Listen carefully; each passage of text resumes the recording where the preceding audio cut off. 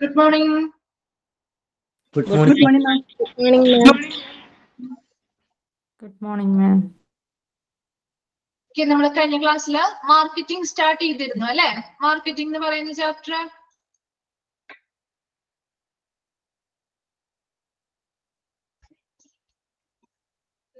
Okay. അപ്പൊ എന്താണ് marketing? എന്താണ് മാർക്കറ്റിംഗ് എന്ന് പറഞ്ഞാല്?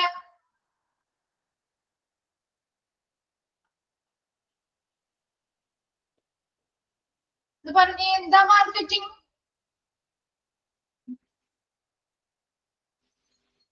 ആരെങ്കിലും ഒരാളൊന്ന് പറയാമോ? പ്രൊഡ്യൂസറിന് കൺസ്യൂമറിലേക്ക് യൂസറിലേക്കും സർവീസ്. ഇതാരും റെസ്പോണ്ട് ചെയ്യാതെ. എന്താണ് ഒരു മാർക്കറ്റിംഗ് എന്ന് പറഞ്ഞാൽ എന്താണ്? നമ്മൾ എന്താ പറഞ്ഞ മാർക്കറ്റിംഗ് എന്ന് പറഞ്ഞത്? മനസ്സിലായോ എന്നറിയാൻ വേണ്ടിയാ ചോദിക്കുന്നത്. എന്താണ് ഒരു മാർക്കറ്റിംഗ്? നിങ്ങൾക്ക് അറിയാവുന്ന ഭാഷയിൽ പറഞ്ഞാൽ മതി കേട്ടോ. ഡെഫിനിഷനോ കാര്യങ്ങളൊന്നും പറയണ്ട. നിങ്ങൾക്ക് എന്താണോ മനസ്സിലായതെന്നൊന്നും പറഞ്ഞ് എന്താ മാർക്കറ്റിംഗ്? പ്രൊഡ്യൂസറിന് കൺസ്യൂമറിലേക്കോ യൂസറിലേക്കോ സർവീസ് എത്തിക്കുന്നു. 1 മിനിറ്റ്. നിങ്ങൾ സംസാരിക്കുന്നുണ്ടോ? പക്ഷെ നമുക്ക് ഇവിടെ ക്ലിയർ അല്ല. ഓക്കെ, ഒരു മിനിറ്റ് ഒന്ന് ചെക്ക് ചെയ്യട്ടെ.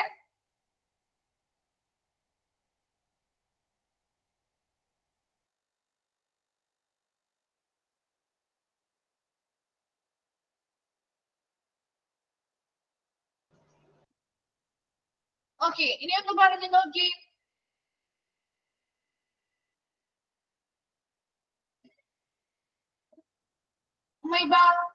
എന്താണ് മാർക്കറ്റിംഗ്? പ്രൊഡ്യൂസറിൽ നിന്ന് കൺസ്യൂമറിലേക്കോ യൂസറിലേക്കോ സർവീസുകൾ എത്തിക്കണം. അതെ, സർവീസുകൾ എത്തിക്കുക അല്ലെ. അതിനുള്ളിൽ വരുന്ന എല്ലാ ആക്ടിവിറ്റിയും നമുക്ക് മാർക്കറ്റിംഗ് എന്ന് പറയാം അല്ലെ. ഒരു പ്രൊഡ്യൂസറിൽ നിന്ന് കൺസ്യൂമറിലേക്ക് ഐറ്റംസ്, ഗുഡ്സ് ആവാം, സർവീസസ് ആവാം, അത് എത്തിക്കുന്നതിന് വേണ്ടിയുള്ള എല്ലാ ആക്ടിവിറ്റിയും നമുക്ക് മാർക്കറ്റിംഗ് എന്ന് പറയാം. അതുപോലെ തന്നെ ഹോസ്പിറ്റലിലും ഇതേപോലെയുള്ള മാർക്കറ്റിംഗ് സിസ്റ്റം ഉണ്ട് അല്ലെ. അവിടെ ഹോസ്പിറ്റലിലാകുമ്പോൾ ഒരു പ്രൊഡക്റ്റ് ആവണമെന്നില്ല, സർവീസ് ആയിരിക്കും നമ്മൾ എന്തിലേക്ക് എത്തിക്കുന്നത്. അവിടുത്തെ കൺസ്യൂമർ എന്നല്ലെങ്കിൽ കസ്റ്റമർ എന്ന് പറയുന്നത് ആരാണ്? പേഷ്യൻസ് ആണ് അല്ലെ. അപ്പൊ ആളുകളിലേക്ക് കൂടുതലായിട്ട് ഇങ്ങനെയുള്ള സർവീസസ് ആൻഡ് സേവനങ്ങളൊക്കെ എത്തിക്കുകയും അതിലൂടെ ആളുകൾ എന്ത് ചെയ്യണം? പേഷ്യൻസിനെയൊക്കെ ആ ഹോസ്പിറ്റലിലേക്ക് അട്രാക്ട് ചെയ്ത് കൊണ്ടുവരിക എന്നുള്ളതാണ് ഹോസ്പിറ്റൽ മാർക്കറ്റിംഗിന്റെ ഏറ്റവും പ്രധാനമായിട്ട് വരുന്ന കാര്യം എന്ന് പറയുന്നത്. അതുപോലെ നമ്മൾ എന്താ പറഞ്ഞത്? ഡെഫിനിഷൻ ഒക്കെ നമ്മൾ പറഞ്ഞു അല്ലെ. 3 ഡെഫിനിഷൻ പറഞ്ഞിരുന്നു. അതിൽ ഇമ്പോർട്ടന്റ് ആയിട്ടുള്ളത് ഫസ്റ്റ് വൺ ആണെന്ന് പറഞ്ഞു. അതുപോലെ മിസ്കോൺസെപ്ഷൻ ഓഫ് മാർക്കറ്റിംഗ് എന്ന് പറഞ്ഞ് എന്താ പറഞ്ഞേ? എന്താ മിസ്കോൺസെപ്ഷനിൽ പറയുന്നത്? തെറ്റിദ്ധാരണ അല്ലെ. മാർക്കറ്റിംഗിനെ കുറിച്ചുള്ള തെറ്റിദ്ധാരണകൾ എന്തൊക്കെയായിരുന്നു? ഫസ്റ്റ് പോയിന്റ് പറഞ്ഞ എന്താ? മാർക്കറ്റിംഗ് എന്ന് പറയുന്നത് ജസ്റ്റ് സെല്ലിംഗ് മാത്രമാണ്. അതെ, ജസ്റ്റ് സെല്ലിംഗ് അല്ലെങ്കിൽ വെറും വിൽപ്പനയാണ് എന്നുള്ളതൊരു മിസ്കോൺസെപ്ഷൻ ആണ് അല്ലെ. എന്താണ്? തെറ്റിദ്ധാരണയാണ്. അതേസമയം എന്താണ് ഒരു സെല്ലിംഗ് എന്ന് പറയുന്നത്? മാർക്കറ്റിൽ ഒത്തിരി ഫങ്ഷൻസ് പ്രവർത്തിക്കുന്നുണ്ട് അല്ലെ. ഒത്തിരി സെവറൽ ഫങ്ഷൻസ് ഉൾപ്പെട്ടിട്ടുള്ളതാണ് ഒരു മാർക്കറ്റിംഗ് എന്ന് പറയുന്ന ഒരു മെത്തേഡ്. അപ്പൊ അതിനുള്ളിൽ വരുന്ന ഒരു കാര്യമാണ് സെല്ലിംഗ് എന്ന് പറയുന്നത്. ഇനി മറ്റു കാര്യങ്ങൾ ഏതൊക്കെയായിരുന്നു നമ്മൾ പറഞ്ഞത്? ഏതൊക്കെയാ പറഞ്ഞേ? Several functions. അസസ്മെന്റ് അല്ലെ. നീഡ് അസസ്മെന്റ്, ആവശ്യകതകൾ വിലയിരുത്തും, റിസർച്ചുകൾ കണ്ടക്ട് ചെയ്യും, പ്രൊഡക്റ്റ് ഡെവലപ്പ് ചെയ്യും, പ്രൈസിങ് ഇട്ട് കൊടുക്കും, അതിനുശേഷം ഡിസ്ട്രിബ്യൂഷൻ അല്ലെ, വിതരണം ചെയ്യും. ഇനി ഏതൊരു മാർക്കറ്റിന്റെയും പ്രധാന ലക്ഷ്യം എന്ന് പറയുന്നത് എന്താണ്?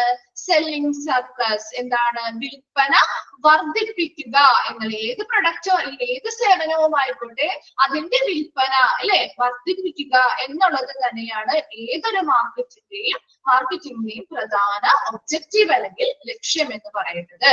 അതുപോലെ നമ്മുടെ ക്വാളിറ്റി അല്ലെ, ഗുണമേന്മ എന്നത് മാത്രം, ക്വാളിറ്റിയിൽ മാത്രം എന്താണ് പ്രാധാന്യം നൽകിയത് കൊണ്ട് എന്താണ് കാര്യമില്ല അല്ലെ. ക്വാളിറ്റിക്ക് മാത്രമല്ല പ്രാധാന്യം നൽകേണ്ടത് എന്നുള്ളതിന് 2 എക്സാമ്പിളുകളും നമ്മൾ കഴിഞ്ഞ ക്ലാസ്സിൽ നോക്കിയിരുന്നു. ഇനി നെക്സ്റ്റ് നമ്മൾ പറഞ്ഞത് മാർക്കറ്റ് റിസർച്ച് വരെയായിരുന്നില്ലേ പറഞ്ഞു നിർത്തിയത്? Market research വരെയല്ലേ? ഓക്കെ, നമുക്ക് അവിടെ മുതൽ കണ്ടിന്യൂ ചെയ്യാം. മിസ് മാർക്കറ്റ് റിസർച്ച് ഒന്നും കൂടി പറയുവാ? ഒന്നുകൂടി പറഞ്ഞിട്ട് നമുക്ക് സ്റ്റാർട്ട് ചെയ്യാം അല്ലെ. ജസ്റ്റ് അതൊന്ന് വെറുതെ ഒന്ന് പറഞ്ഞു പോയാലേ ഉള്ളൂ. ഓക്കെ, ഇപ്പൊ ഓരോ പോയിന്റ്സ് നിങ്ങൾക്ക് മനസ്സിലാവുന്നില്ലെങ്കിൽ ഒന്ന് ജസ്റ്റ് നിങ്ങളുടേതായ ഇതിൽ എഴുതി വെച്ചോട്ടോ. സിമ്പിൾ ആയിട്ടുള്ള കാര്യം മാർക്കറ്റിംഗ് റിസർച്ച്. മാർക്കറ്റ് റിസർച്ച് എന്താന്ന് വെച്ച് കഴിഞ്ഞാല് നമ്മളൊരു പ്രൊഡക്റ്റ് ഉണ്ടാക്കാനായിട്ട് നമ്മൾ പ്ലാൻ ചെയ്തു. പ്ലാൻ ചെയ്ത് കഴിയുമ്പോൾ ആ പ്രൊഡക്റ്റ് വിപണിയിലേക്ക് എത്തുന്നതിന് മുൻപ് ആ പ്രൊഡക്റ്റിന് എന്തൊക്കെ ആവശ്യകതകളുണ്ട്, എങ്ങനെയായിരിക്കണം അതിന്റെ പ്രൈസിങ് നടത്തേണ്ടത്, അതുപോലെ എത്ര സക്സസ്ഫുൾ ആയിട്ട് അത് മുന്നോട്ട് കൊണ്ടുപോകാൻ പറ്റും, അതിനുവേണ്ടി എന്തൊക്കെ കാര്യങ്ങൾ നമ്മൾ ചെയ്യണം, അങ്ങനെയുള്ള കാര്യങ്ങളെ കുറിച്ച് ഒരു റിസർച്ച് ഗവേഷണങ്ങൾ നടത്തിയിട്ടാണ് ഒരു പ്രൊഡക്റ്റ് നമ്മുടെ വിപണിയിലേക്ക് എത്തുന്നത്. അപ്പൊ അതിനെന്തൊക്കെ ഈ ഒരു മാർക്കറ്റ് റിസർച്ച് ചെയ്യുന്നത് വഴി കുറച്ച് ക്വസ്റ്റ്യൻസിന് നമുക്ക് എന്ത് ചെയ്യും, ആൻസറുകൾ കിട്ടും. ആ ക്വസ്റ്റ്യന് ആൻസറുകൾ, ശരിയായ രീതിയിലുള്ള ആൻസറുകൾ കിട്ടിയാൽ മാത്രമേ അതിനനുസരിച്ച് നമുക്കൊരു പ്രൊഡക്റ്റ് അല്ലെങ്കിൽ ഒരു സർവീസ് ഉണ്ടാക്കിയെടുക്കാനായിട്ട് പറ്റുള്ളൂ. അപ്പൊ ഫസ്റ്റ് പറഞ്ഞ എന്താ market റിസർച്ചില്, what do customers want, അല്ലെ, ഉപഭോക്താക്കൾക്ക് എന്താണ് വേണ്ടത് എന്നറിയണം, വേണ്ടേ?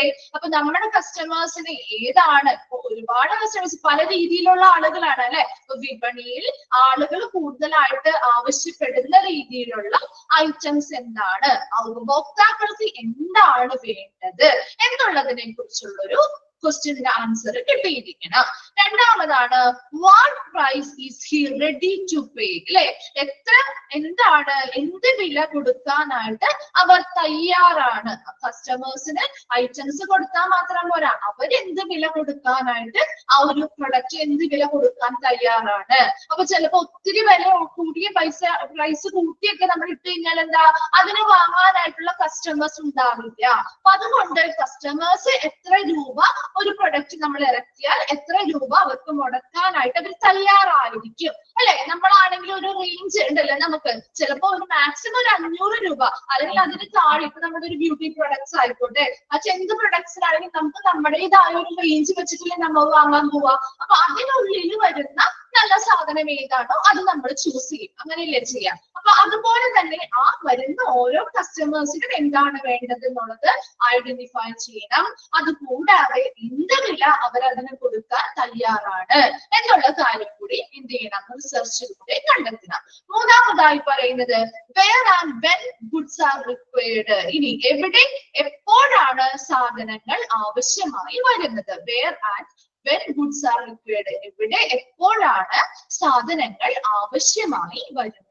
അപ്പോ ഓരോ സ്ഥലത്തിനും ഓരോരോ ഏരിയ അനുസരിച്ച് എന്താണ്, ഓരോരോ പ്രൊഡക്റ്റിനായിരിക്കും അവിടുത്തെ ഡിമാൻഡ് കൂടുക, അല്ലെ. അപ്പൊ അതുകൊണ്ട് തന്നെ ഓരോ സ്ഥലത്തിനനുസരിച്ച് എവിടേക്കാണ് ഈ പ്രൊഡക്റ്റിന് കൂടുതൽ ഡിമാൻഡ് ഉള്ളത്, എവിടേക്കാണ് നമ്മൾ കൊടുക്കാൻ പോകുന്ന ആ ഒരു പ്രൊഡക്റ്റിന്റെ ആവശ്യകത കൂടുതലുള്ളത് എന്നുള്ള കാര്യങ്ങൾ മനസ്സിലാക്കണം. ആ marketing begin before production come about. ഇനി എന്താണ് മാർക്കറ്റിംഗ് എന്ന് പറയുന്നത്, ആ ഒരു ഐറ്റം പ്രൊഡക്ഷൻ നടക്കുന്നതിന് മുമ്പ് തന്നെ മാർക്കറ്റിംഗ് ആരംഭിക്കുന്നു. എന്താണ് marketing begin before production come about. ഒരു പ്രൊഡക്റ്റ് നമ്മുടെ വിപണിയിലേക്ക് എത്തുക അല്ലെങ്കിൽ അതിന്റെ ഉൽപാദനം, പ്രൊഡക്ഷൻ, ഒരു പ്രൊഡക്റ്റ് ആണ് നമ്മൾ ഉണ്ടാക്കുന്നതെങ്കിൽ അതിന്റെ ആ ഒരു ഉൽപാദനം, അല്ലെ, അല്ലെങ്കിൽ ആ ഒരു പ്രൊഡക്ഷൻ എന്ന് പറയുന്നത് ആരംഭിക്കുന്നതിന് മുൻപ് തന്നെ മാർക്കറ്റിംഗ് എന്ത് ചെയ്തിട്ടുണ്ടാവും, ആരംഭിച്ചിട്ടുണ്ടാവും. അപ്പൊ നമുക്കറിയാം, ഇപ്പൊ സെയിൽസ് പുതിയൊരു പ്രൊഡക്റ്റ് ആരെങ്കിലും ലോഞ്ച് ചെയ്യുന്നുണ്ടെങ്കിൽ അതിന് മുൻപ് തന്നെ നമ്മളിലേക്ക് അതിനുള്ള, അല്ലെ, എന്താണ് കമ്മിങ് സൂൺ, അല്ലെങ്കിൽ ഉടനെ നമ്മുടെ അടുത്തേക്ക് ആ ഒരു പ്രൊഡക്റ്റ് വരുന്നതാണ് എന്നുള്ള രീതിയിലുള്ള ഒരു മാർക്കറ്റിംഗ് സ്ട്രാറ്റജി അവർ ഇറക്കും, അല്ലെ. അപ്പൊ നമ്മൾ എന്താണ്, പുതിയൊരു പ്രൊഡക്റ്റ്, ഇങ്ങനെയുള്ള എല്ലാ സാധനങ്ങളും നമ്മുടേതായ ആവശ്യങ്ങൾ അടങ്ങിയിട്ടുള്ള ഒരു പ്രൊഡക്റ്റ് വിപണിയിലേക്ക് എത്തുന്നുണ്ട് എന്നുള്ള കാര്യം ആളുകളെ അറിയിക്കാൻ വേണ്ടിയിട്ട്, അതുകൊണ്ട് തന്നെ ഈ ഒരു പ്രൊഡക്റ്റ് ചിലപ്പോൾ അവർ ഉണ്ടാക്കിയിട്ട് പോലും ഉണ്ടാവില്ല. അപ്പൊ ആ ഒരു പ്രൊഡക്റ്റ് ഉണ്ടാക്കുന്നതിന് മുൻപ് തന്നെ അവിടെ എന്ത് ചെയ്യുന്നുണ്ട്, മാർക്കറ്റിംഗ് എന്ന് പറയുന്ന ആ ഒരു കാര്യം സ്റ്റാർട്ട് ചെയ്യുന്നുണ്ടെന്ന്. ലാസ്റ്റ് പോയിന്റ് ആണ് marketing ends in failure when business is product oriented rather than customer oriented. ഏതൊരു പ്രൊഡക്റ്റ് നമ്മൾ ഉണ്ടാക്കുമ്പോഴും അല്ലെങ്കിൽ ഏതൊരു സർവീസ് നമ്മൾ കൊടുക്കുമ്പോഴും അത് എങ്ങനെയായിരിക്കണം, പ്രൊഡക്റ്റ് ഓറിയന്റഡ് ആയിരിക്കണോ, കസ്റ്റമർ ഓറിയന്റഡ് ആയിരിക്കണോ, എങ്ങനെയായിരിക്കണം ചെയ്യേണ്ടത്, ആരെ അടിസ്ഥാനമാക്കിയായിരിക്കണം, ആ പ്രൊഡക്റ്റിനെ അടിസ്ഥാനമാക്കിയിട്ടാണോ ഒരു സാധനം നിർമ്മിക്കേണ്ടത്, അതോ കസ്റ്റമേഴ്സിനെ അടിസ്ഥാനമാക്കിയിട്ടാണോ ചെയ്യേണ്ടത്. ഇത്രയും പറഞ്ഞതിൽ നിന്ന് നിങ്ങളൊന്ന് പറഞ്ഞേ. Very good. കസ്റ്റമറിനെ അടിസ്ഥാനമാക്കിയിട്ടാണ് ചെയ്യേണ്ടത് അല്ലെ. എന്നാൽ മാത്രമേ ആ ഒരു ബിസിനസ് എന്ന് പറയുന്നത് സക്സസ്ഫുൾ ആവുള്ളൂ. നമ്മുടെ കസ്റ്റമേഴ്സ് ആണ് നമ്മുടെ മുന്നിലുള്ള ഏറ്റവും ഇമ്പോർട്ടന്റ് ആയിട്ടുള്ള ആളുകൾ. അപ്പൊ ഒരിക്കലും പ്രൊഡക്റ്റ് ഓറിയന്റഡ് ആയിട്ട് അല്ലെങ്കിൽ പ്രൊഡക്റ്റിനെ അടിസ്ഥാനമാക്കി, ഉൽപ്പന്നത്തെ അടിസ്ഥാനമാക്കിയിട്ടാണ് ഒരു ബിസിനസ് നമ്മൾ ചെയ്യുന്നതെങ്കിൽ അതെന്തിലേക്ക് അവസാനിക്കും? ആ ഒരു മാർക്കറ്റിംഗ് എന്ന് പറയുന്നത് ഫെയിലിയർ ആയിരിക്കും, അല്ലെങ്കിൽ എന്താണ് അത് പരാജയപ്പെടാനായിട്ട് അല്ലെങ്കിൽ പരാജയത്തിൽ അവസാനിക്കുന്നുണ്ട്. അതേസമയം അത് കസ്റ്റമർ ഓറിയന്റഡ് ആണ്, എന്താണ് ഉപഭോക്തൃമായി ബന്ധപ്പെട്ട് അല്ലെങ്കിൽ ഉപഭോക്താക്കളുടെ അടിസ്ഥാനത്തിലാണ് നമ്മൾ നിർമ്മിക്കുന്നതെങ്കിൽ അതെന്തായിരിക്കും? സക്സസ്ഫുൾ ആയിരിക്കും, അല്ലെങ്കിൽ വിജയകരമാവാനുള്ള സാധ്യതയാണ് കൂടുതലുള്ളത്. അപ്പൊ എപ്പോഴും ഒരു പ്രൊഡക്റ്റ് ഉണ്ടാക്കുന്ന സമയത്ത് ഇങ്ങനെയുള്ള കാര്യങ്ങളൊക്കെ ശ്രദ്ധിച്ചാൽ മാത്രമേ അത് നല്ല രീതിയിൽ വിജയകരമായിട്ട് നമുക്ക് ആ ഒരു വിപണിയിലേക്ക് അത് എത്തിക്കാനായിട്ട് പറ്റുള്ളൂ. അപ്പൊ എന്തൊക്കെയാ പറഞ്ഞത്? മാർക്കറ്റ് റിസർച്ചില് കസ്റ്റമേഴ്സിന് അല്ലെങ്കിൽ ഉപഭോക്താക്കൾക്ക് എന്താണ് വേണ്ടതെന്ന് മനസ്സിലാക്കണം. അതുപോലെ എന്ത് വില കൊടുക്കാൻ അവർ തയ്യാറാണ് എന്ന് മനസ്സിലാക്കണം. അതുപോലെ എവിടെ എപ്പോഴാണ് ഈ സാധനങ്ങൾ ആവശ്യമായി വരുന്നത് എന്നുള്ള കാര്യം മനസ്സിലാക്കണം. അതുപോലെ തന്നെ പ്രൊഡക്ഷൻ അല്ലെങ്കിൽ ഉൽപാദനം ആരംഭിക്കുന്നതിന് മുൻപ് തന്നെ എന്ത് ചെയ്യണം? മാർക്കറ്റിംഗ് എന്ന് പറയുന്ന കാര്യം എന്താണ് ആരംഭിച്ചിരിക്കണം. ലാസ്റ്റ് പറഞ്ഞത് എന്താ?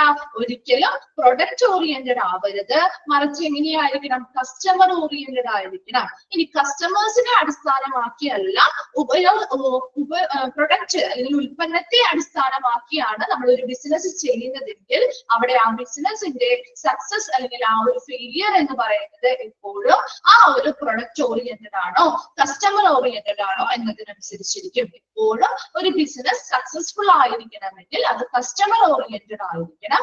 അല്ലാത്ത പക്ഷം ആ ഒരു ബിസിനസ് എന്ത് ചെയ്യാം? പരാജയത്തിൽ ചെന്ന് അവസാനിച്ചേക്കാം. ഓക്കെ ആണോ? മാർക്കറ്റ് റിസർച്ച് ക്ലിയർ ആണോ? പോയിന്റ്സ് റെസ്പോണ്ട് ചെയ്തേ. ഓക്കെ, നെക്സ്റ്റ് ഭാഗത്തേക്ക് പോവാം. ഓക്കെ, നെക്സ്റ്റ് പറയുന്നതാണ് മാർക്കറ്റിംഗ് സ്ട്രാറ്റജീസ്. എന്താണ് സ്ട്രാറ്റജി എന്ന് പറഞ്ഞാൽ? മാർക്കറ്റിംഗ് തന്ത്രങ്ങൾ. ഓക്കെ, മാർക്കറ്റിംഗ് സ്ട്രാറ്റജീസ് അല്ലെങ്കിൽ മാർക്കറ്റിംഗ് തന്ത്രങ്ങൾ എന്തൊക്കെയാണ്? അപ്പൊ കുറച്ച് കാര്യങ്ങൾ ഇതിൽ ഇമ്പോർട്ടന്റ് ആയിട്ട് പറയുന്നുണ്ട്. അപ്പൊ അത് മാത്രം നിങ്ങൾ ഒന്ന് അണ്ടർലൈൻ ചെയ്ത് അല്ലെങ്കിൽ അടയാളം മാർക്ക് ചെയ്ത് വെച്ചേക്കണം കേട്ടോ. അപ്പൊ മാർക്കറ്റിംഗ് സ്ട്രാറ്റജി അല്ലെങ്കിൽ മാർക്കറ്റിംഗ് തന്ത്രങ്ങളില് ഫസ്റ്റ് പോയിന്റ് ഒന്ന് അണ്ടർലൈൻ ചെയ്ത് വെച്ചേക്കാം. Effective marketing begins with the customers. എപ്പോഴും ഫലപ്രദമായിട്ടുള്ള മാർക്കറ്റിംഗ് ആരംഭിക്കുന്നത് ആരിൽ നിന്നാണ്? കസ്റ്റമേഴ്സിൽ നിന്നാണ്. അതൊരു ക്വസ്റ്റ്യൻ ആയിട്ട് ചോദിച്ചേക്കാം, വൺ വേർഡ് ക്വസ്റ്റ്യൻ ആയിട്ട് ചോദിച്ചേക്കാം. അതുകൊണ്ട് തന്നെ ഫസ്റ്റ് സെന്റൻസ് ഒന്ന് മാർക്ക് ചെയ്ത് വെച്ചേക്കാം കേട്ടോ. അപ്പൊ എഫക്റ്റീവ് മാർക്കറ്റിംഗ്, ഫലപ്രദമായിട്ടുള്ള ഒരു മാർക്കറ്റിംഗ് ആരംഭിക്കുന്നത് എപ്പോഴും ആരിൽ നിന്നാണ്? കസ്റ്റമേഴ്സിൽ നിന്നാണ്. Once the target segment of the customers is consumers, sorry, consumers, customers എന്ന് പറഞ്ഞാലും കൺസ്യൂമേഴ്സും ഒന്ന് തന്നെയാണ് കേട്ടോ. Once the target segment of consumers is identified and their requirements evaluated, working out strategies is the next step. ഇനി ഇങ്ങനെ ഒരു effective ആയിട്ടുള്ള marketing നമ്മൾ ആരംഭിക്കണമെങ്കിൽ ആദ്യം എന്ത് ചെയ്യണം? Once the target segment of consumers, എന്താണ്? ഉപഭോക്താക്കളുടെ ടാർഗറ്റ് വിഭാഗം. അപ്പൊ ഏതൊരു കൺസ്യൂമേഴ്സിലാണ് ഇപ്പൊ നമ്മളൊരു പ്രൊഡക്റ്റ് ഉണ്ടാക്കുന്നു, ഇപ്പൊ ഒരു ബ്യൂട്ടി പ്രൊഡക്റ്റ് ആണ് ഉണ്ടാക്കുന്നത്, അപ്പൊ നമ്മുടെ ആ ഹോസ്പിറ്റലുമായി ബന്ധപ്പെട്ട് തന്നെയല്ലേ നമ്മൾ ജനറൽ ആയിട്ടുള്ള ഒരു കാര്യങ്ങളല്ലേ പറയുന്നത്. അപ്പൊ നമ്മൾ ഏതൊരു പ്രൊഡക്റ്റ് ഉണ്ടാക്കി, ഒരു ബ്യൂട്ടി പ്രൊഡക്റ്റ് ഉണ്ടാക്കുകയാണെങ്കിൽ അതിന് വേണ്ടിയിട്ട് അതിൻ്റെതായിട്ടുള്ള ഒരു ടാർഗറ്റ് കൺസ്യൂമേഴ്സ് ഉണ്ടാവും അല്ലെ, ഉപഭോക്താക്കൾ ഉണ്ടാവും. അപ്പൊ അങ്ങനെയുള്ള ആളുകൾ അല്ലെങ്കിൽ ആ ഒരു കൺസ്യൂമേഴ്സിൽ നിന്നും ഇങ്ങനെ നമ്മുടെ പ്രൊഡക്റ്റ് വാങ്ങാനായിട്ട് കൂടുതൽ ആരായിരിക്കും തയ്യാറാവുന്നത്? അങ്ങനെയുള്ള കൺസ്യൂമേഴ്സ് അല്ലെങ്കിൽ അങ്ങനെയുള്ള ഉപഭോക്താക്കളെ എന്ത് ചെയ്യണം? ആദ്യം ഐഡന്റിഫൈ ചെയ്യണം. അതാണ് is identified and their requirements evaluated. ആദ്യം അങ്ങനെയുള്ള കൺസ്യൂമേഴ്സ് ആരാണെന്ന് ഐഡന്റിഫൈ ചെയ്യുക, കണ്ടെത്തുകയും അവരുടെ ആവശ്യകതകൾ വിലയിരുത്തുകയും ചെയ്യുക. And working out strategies is the next step. അപ്പൊ അങ്ങനെ ഏത് കൺസ്യൂമേഴ്സ് അല്ലെങ്കിൽ ഏത് ഉപഭോക്താക്കളാണോ നമ്മുടെ പ്രൊഡക്റ്റ് വാങ്ങിക്കാനായിട്ട് കൂടുതലും താല്പര്യപ്പെടുന്നവര് ഏത് വിഭാഗക്കാരാണ് എന്നുള്ളത് മനസ്സിലാക്കുകയും അവരുടെ ആവശ്യകതകളെ വിലയിരുത്തുകയും അതിനുശേഷം എന്താ ചെയ്യേണ്ടത്? Working out strategies is the next step. എന്താണ്? തന്ത്രങ്ങൾ ആവിഷ്കരിക്കുക എന്നുള്ളതാണ് അടുത്ത ഘട്ടം എന്ന് പറയുന്നത്. അപ്പോ ആദ്യം നമ്മൾ ഏതൊരു പ്രൊഡക്റ്റ് ഉണ്ടാക്കുമ്പോഴും ആ പ്രൊഡക്റ്റിന് വേണ്ടതായിട്ടുള്ള അല്ലെങ്കിൽ ആ പ്രൊഡക്റ്റ് വാങ്ങും എന്ന് നമുക്ക് ഉറപ്പുള്ള രീതിയിലുള്ള കസ്റ്റമേഴ്സ് അല്ലെങ്കിൽ കൺസ്യൂമേഴ്സ് ആരാണെന്നുള്ളത് എന്ത് ചെയ്യണം? ആദ്യം ഐഡന്റിഫൈ ചെയ്യണം, കണ്ടെത്തണം. അതിനുശേഷം അവരുടെ ആവശ്യകതകൾ മനസ്സിലാക്കണം. അതിനുശേഷം എന്ത് ചെയ്യണം? തന്ത്രങ്ങൾ എന്ത് ചെയ്യണം? ആവിഷ്കരിക്കണം. അതാണ് അടുത്ത ഘട്ടം എന്ന് പറയുന്നത്. അതിൽ ഫസ്റ്റ് പോയിന്റ് ഇമ്പോർട്ടന്റ് ആണ്. Effective marketing begins with consumers. എപ്പോഴും ഒരു ഫലപ്രദമായിട്ടുള്ള ഒരു മാർക്കറ്റിംഗ് ആരംഭിക്കുന്നത് കൺസ്യൂമേഴ്സിൽ നിന്നാണ്. ഇനി നെക്സ്റ്റ് വരുന്നതാണ് 4 P's of marketing. 4 P's of marketing വളരെ ഇമ്പോർട്ടന്റ് ആണ്. ഇതിൽ ഏതൊക്കെ ഇൻക്ലൂഡഡ് ആയിട്ടുള്ളത് ഉണ്ടാവും, അല്ലെങ്കിൽ ഈ 4 എണ്ണത്തില് ഇല്ലാത്തത് ഇൻക്ലൂഡഡ് അല്ലാത്തത് ഏതാണെന്നൊക്കെ ചോദ്യം വരാറുണ്ട്. അപ്പൊ അതുകൊണ്ട് തന്നെ ഈ ഒരു ഭാഗം ഇമ്പോർട്ടന്റ് ആണ്. അതുകൊണ്ട് മാർക്ക് ചെയ്ത് വെച്ചേക്കാം കേട്ടോ. അപ്പൊ 4 P's ഓഫ് മാർക്കറ്റിംഗ് ഏതൊക്കെയാ വരുന്നത്? Product, price, place, promotion. Product, price, place, promotion. അതിലെ ഒരു പ്രൊഡക്റ്റ് എന്ന് പറഞ്ഞാൽ എന്താ? ഉൽപ്പന്നം അല്ലെ? ആ ഒരു ഉൽപ്പന്നം എന്തൊക്കെയാണ് അതൊരു പ്രൊഡക്റ്റ് എന്ന് പറയുന്നത്? അതായത് കസ്റ്റമറിന്റെ അല്ലെ, കസ്റ്റമറിന്റെ അല്ലെങ്കിൽ കൺസ്യൂമറിന്റെ സാറ്റിസ്ഫാക്ഷനെ അച്ചീവ് ചെയ്യുന്ന, അവരുടെ സാറ്റിസ്ഫൈ ചെയ്യാനായിട്ട് അല്ലെങ്കിൽ അവരുടേതായിട്ടുള്ള ആ ഒരു സംതൃപ്തി അച്ചീവ് ചെയ്യാൻ വേണ്ടി നമ്മൾ മാർക്കറ്റിലേക്ക് ഓഫർ ചെയ്യുന്ന എന്തിനേയും നമുക്കൊരു പ്രൊഡക്റ്റ് എന്ന് വിളിക്കാം. അത് ചിലപ്പോ ഗുഡ്സ് ആയിരിക്കാം അല്ലെ, കച്ചവട വസ്തുക്കളായിരിക്കാം, അല്ലെങ്കിൽ ഒരു സർവീസ് ആയിരിക്കാം, സേവനമായിരിക്കാം. അപ്പൊ അത് കസ്റ്റമേഴ്സിന്റെ അല്ലെങ്കിൽ കൺസ്യൂമേഴ്സിന്റെ ഒക്കെ സാറ്റിസ്ഫാക്ഷൻ, അവരുടെ സംതൃപ്തി അച്ചീവ് ചെയ്യാനായിട്ട് നമ്മൾ മാർക്കറ്റിലേക്ക് എന്താണ് ഓഫർ ചെയ്യുന്ന, വിൽപ്പന നടത്താനായിട്ട് ഓഫർ ചെയ്യുന്ന ഏതൊരു പ്രൊഡക്റ്റും നമ്മുടെ ഇതിൽ ഉൾപ്പെടാം. അപ്പൊ ആ ഒരു ഉൽപ്പന്നത്തെയാണ് നമ്മൾ പ്രൊഡക്റ്റ് എന്ന് പറയുന്നത്. നെക്സ്റ്റ് പ്രൈസ് എന്ന് പറയുമ്പോൾ എന്താണ് പ്രൈസ്? ഒരു പ്രൊഡക്റ്റ് അല്ലെങ്കിൽ സർവീസസ് ലഭിക്കാൻ വേണ്ടി നാം കൊടുക്കുന്ന വിലയാണ് പ്രൈസ് എന്ന് പറയുന്നത് അല്ലെ. അപ്പൊ ഏതെങ്കിലും ഒരു പ്രൊഡക്റ്റ് നമുക്ക് വാങ്ങണമെങ്കിൽ നമ്മൾ എന്ത് ചെയ്യണം? അതിന് വില അവർ ഈടാക്കും അല്ലെ. ആ ഒരു വിലയാണ് പ്രൈസ് എന്ന് പറയുന്നത്. ഒരു പ്രൊഡക്റ്റ് അല്ലെങ്കിൽ ഒരു സർവീസ് നമുക്ക് ലഭിക്കണമെങ്കിൽ നാം അതിനു വേണ്ടി കൊടുക്കേണ്ടി വരുന്ന വിലയാണ് പ്രൈസ് എന്ന് പറയുന്നത്. പ്ലേസ് എന്താണ് പ്ലേസ് എന്ന് പറഞ്ഞാൽ സ്ഥലം അല്ലെ. അത് എന്തിന്റെ സ്ഥലമാണ്? കസ്റ്റമർ എവിടെയാണോ അവരുടെ സ്ഥലമാവാം, അല്ലെങ്കിൽ സെയിൽ എവിടെയാണോ നടക്കുന്നത് ആ സ്ഥലവും എന്താണ് പ്ലേസിൽ ഉൾപ്പെടുന്നത്. അപ്പൊ കസ്റ്റമർ എവിടെയാണോ അല്ലെങ്കിൽ ഏത് സ്ഥലത്താണോ സെയിൽ നടക്കുന്നത് ആ ഒരു സ്ഥലമാണ് പ്ലേസിൽ വരുന്നത്. Then promotion. എന്താണ് പ്രൊമോഷൻ? പ്രചരിപ്പിക്കുക അല്ലെ. ഈ ഒരു പ്രൊഡക്റ്റ് ഇങ്ങനെ വിപണിയിൽ എത്തിയിട്ടുണ്ട് അല്ലെങ്കിൽ എത്താൻ പോകുന്നുണ്ട് എന്നുള്ള കാര്യങ്ങൾ മറ്റുള്ളവരിലേക്ക് അറിയിക്കാൻ വേണ്ടിയിട്ട് നമ്മൾ എന്ത് ചെയ്യും? പ്രൊമോഷൻസ് അല്ലെങ്കിൽ പ്രചരണങ്ങൾ നടത്തും. അപ്പൊ അത് എന്ന് പറയുന്ന ആര് തമ്മിലുള്ള ഒരു കണക്റ്റീവ് ലിങ്ക് ആണ്, കമ്മ്യൂണിക്കേഷൻ ലിങ്ക് ആണ്. അപ്പൊ ആ ഒരു പ്രൊഡക്റ്റ് ഉണ്ടാക്കുന്ന സ്ഥാപനവും അതുപോലെ തന്നെ കൺസ്യൂമർ അല്ലെങ്കിൽ കസ്റ്റമേഴ്സും തമ്മിലുള്ള ഒരു കമ്മ്യൂണിക്കേഷൻ ആണ് പ്രൊമോഷനിലൂടെ നടക്കുന്നത്. അപ്പൊ 4 P's ഓഫ് മാർക്കറ്റിംഗ് എന്ന് പറയുന്നത് ഇമ്പോർട്ടന്റ് ആണ്. അതില് ഏതാ വരുന്നത്? ആദ്യം പ്രൊഡക്റ്റ് വരുന്നുണ്ട്, പ്രൈസ് വരുന്നുണ്ട്, പ്ലേസ് വരുന്നുണ്ട്, പ്രൊമോഷൻ. ഈ 4 എണ്ണത്തിലും ഇൻക്ലൂഡഡ് ആയത് ഏതാണ് അല്ലെങ്കിൽ ഇൻക്ലൂഡഡ് അല്ലാത്തത് ഏതാണെന്ന് എപ്പോഴും ചോദിക്കാറുണ്ട്. അപ്പൊ അതുകൊണ്ട് തന്നെ അത് ഇമ്പോർട്ടന്റ് ആണ്, പഠിച്ചു വെച്ചിരിക്കുക കേട്ടോ. ഓക്കെ ആണോ? Product 4 P's of marketing clear ആണോ? ഓക്കെ. നെക്സ്റ്റ് വരുന്ന ഭാഗവും ഒരു 4 എണ്ണം, അതായത് നമ്മൾ മാർക്കറ്റിംഗ് സ്ട്രാറ്റജി ആണ് പഠിക്കുന്നത് അല്ലെ. അപ്പൊ ആ മാർക്കറ്റിംഗ് സ്ട്രാറ്റജിയില് 4 സ്ട്രാറ്റജി ആയിട്ട് എന്ത് ചെയ്യുന്നുണ്ട്? തിരിച്ചിട്ടുണ്ട്. 4 തന്ത്രങ്ങൾ മാർക്കറ്റിംഗിന് കീഴിൽ വരുന്ന 4 സ്ട്രാറ്റജീസ് ആണ് ഇവിടെ താഴെ കൊടുത്തിരിക്കുന്നത്. ഫസ്റ്റ് വൺ ആണ് പ്രൊഡക്റ്റ് സ്ട്രാറ്റജി. ഇത് നിങ്ങൾ മറന്നു പോവാതിരിക്കാൻ വേണ്ടിയിട്ട് നമുക്ക് എന്താണ് ഒരു സിമ്പിൾ ആയിട്ടുള്ള ഒരു കാര്യം ഓർത്താൽ മതി. ഈ 4 P's അങ്ങനെ നിങ്ങൾ ഒന്നും കാണാതെ പഠിച്ചു വെച്ചേക്കാം. അപ്പൊ അതിന്റെ കൂടെ അങ്ങോട്ട് സ്ട്രാറ്റജി ചേർത്താൽ മതി. പ്രൊഡക്റ്റ് സ്ട്രാറ്റജി, പ്രൈസിന് പകരം ഇവിടെ കൊടുത്തിരിക്കുന്നത് ഡിസ്ട്രിബ്യൂഷൻ സ്ട്രാറ്റജി ആണ്. അപ്പൊ പ്രൈസ് സ്ട്രാറ്റജിയുടെ മറ്റൊരു പേര് കൂടിയാണ് എന്ത്? ഡിസ്ട്രിബ്യൂഷൻ സ്ട്രാറ്റജി എന്ന് പറയുന്നത്. അപ്പൊ product strategy, price strategy, place strategy, പിന്നെ എന്താ പ്രൊമോഷൻ അല്ലെ. ഇപ്പൊ പ്രൊമോഷണൽ പ്രൈസിന്റെ അല്ല പ്ലേസിന്റെ ആണ് കേട്ടോ. പ്ലേസിന്റെ ആണ് ഡിസ്ട്രിബ്യൂഷൻ. നമ്മുടെ പ്ലേസ് അല്ലേ, നമ്മുടെ സ്ഥലമാണല്ലോ. നമ്മുടെ ഇപ്പൊ ഒരു കസ്റ്റമേഴ്സ് ഇപ്പൊ നമ്മൾ ഓൺലൈനായിട്ട് ഓർഡർ ചെയ്യാറൊക്കെ ഇല്ലേ. ഇപ്പൊ ഫ്ലിപ്കാർട്ടിൽ നിന്ന് ആമസോണിൽ നിന്നൊക്കെ നമ്മൾ ഓർഡർ ചെയ്യാറുണ്ടല്ലോ. അപ്പൊ ആ ഒരു സ്ഥലത്തേക്ക് നമുക്ക് സാധനങ്ങൾ വിതരണം ചെയ്യും അല്ലെ. അപ്പൊ അത് വെച്ച് നിങ്ങൾ കണക്ട് ചെയ്താൽ മതി. ഒരു സ്ഥലത്തേക്ക് നമ്മുടെ സാധനങ്ങൾ എത്തിക്കണമെങ്കിൽ അതിന് എന്താ പറയാ, ഡിസ്ട്രിബ്യൂട്ട് ചെയ്യാന്നല്ലേ നമ്മൾ പറയാറ്. അപ്പൊ ആ ഒരു ഡിസ്ട്രിബ്യൂഷനും സ്ഥലവും തമ്മിൽ കണക്റ്റഡ് ആണ് അല്ലെ. അതുകൊണ്ട് അങ്ങനെ വെച്ച് പഠിച്ചാലും മതി. ഇപ്പൊ 4 എണ്ണത്തിനെയും കൂടെ നമ്മൾ സ്ട്രാറ്റജി ചേർത്ത് കഴിഞ്ഞാൽ ആ 4 മാർക്കറ്റിംഗ് സ്ട്രാറ്റജീസ് നമുക്ക് കിട്ടും. അപ്പൊ 4 പീസ് ഓഫ് മാർക്കറ്റിംഗ് കാണാതെ പഠിക്കുക. അതിനുശേഷം അതിന്റെ കൂടെ സ്ട്രാറ്റജി എന്നുള്ള ഒരു വേർഡ് അല്ലെ. അത് ഓരോന്നിനും ഓരോരോ തന്ത്രങ്ങളുണ്ട്. അപ്പൊ അത് നമുക്ക് ഡീറ്റെയിൽഡ് ആയിട്ട് ഇത് പഠിക്കുന്നുണ്ട്. അപ്പൊ അത് 4 എണ്ണവും എന്താണ്, നമ്മുടെ മാർക്കറ്റിംഗിൽ കീഴിൽ വരുന്ന 4 സ്ട്രാറ്റജീസ് ആണ്. Product strategy, distribution strategy, place strategy എന്ന് കൂടി അറിയപ്പെടുന്നു. Then promotional strategy, pricing strategy.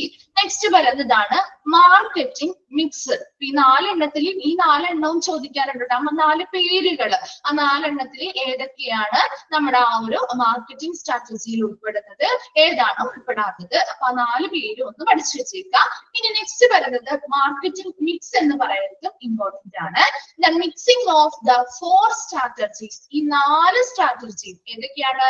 Product strategy, distribution strategy, promotional strategy and pricing strategy.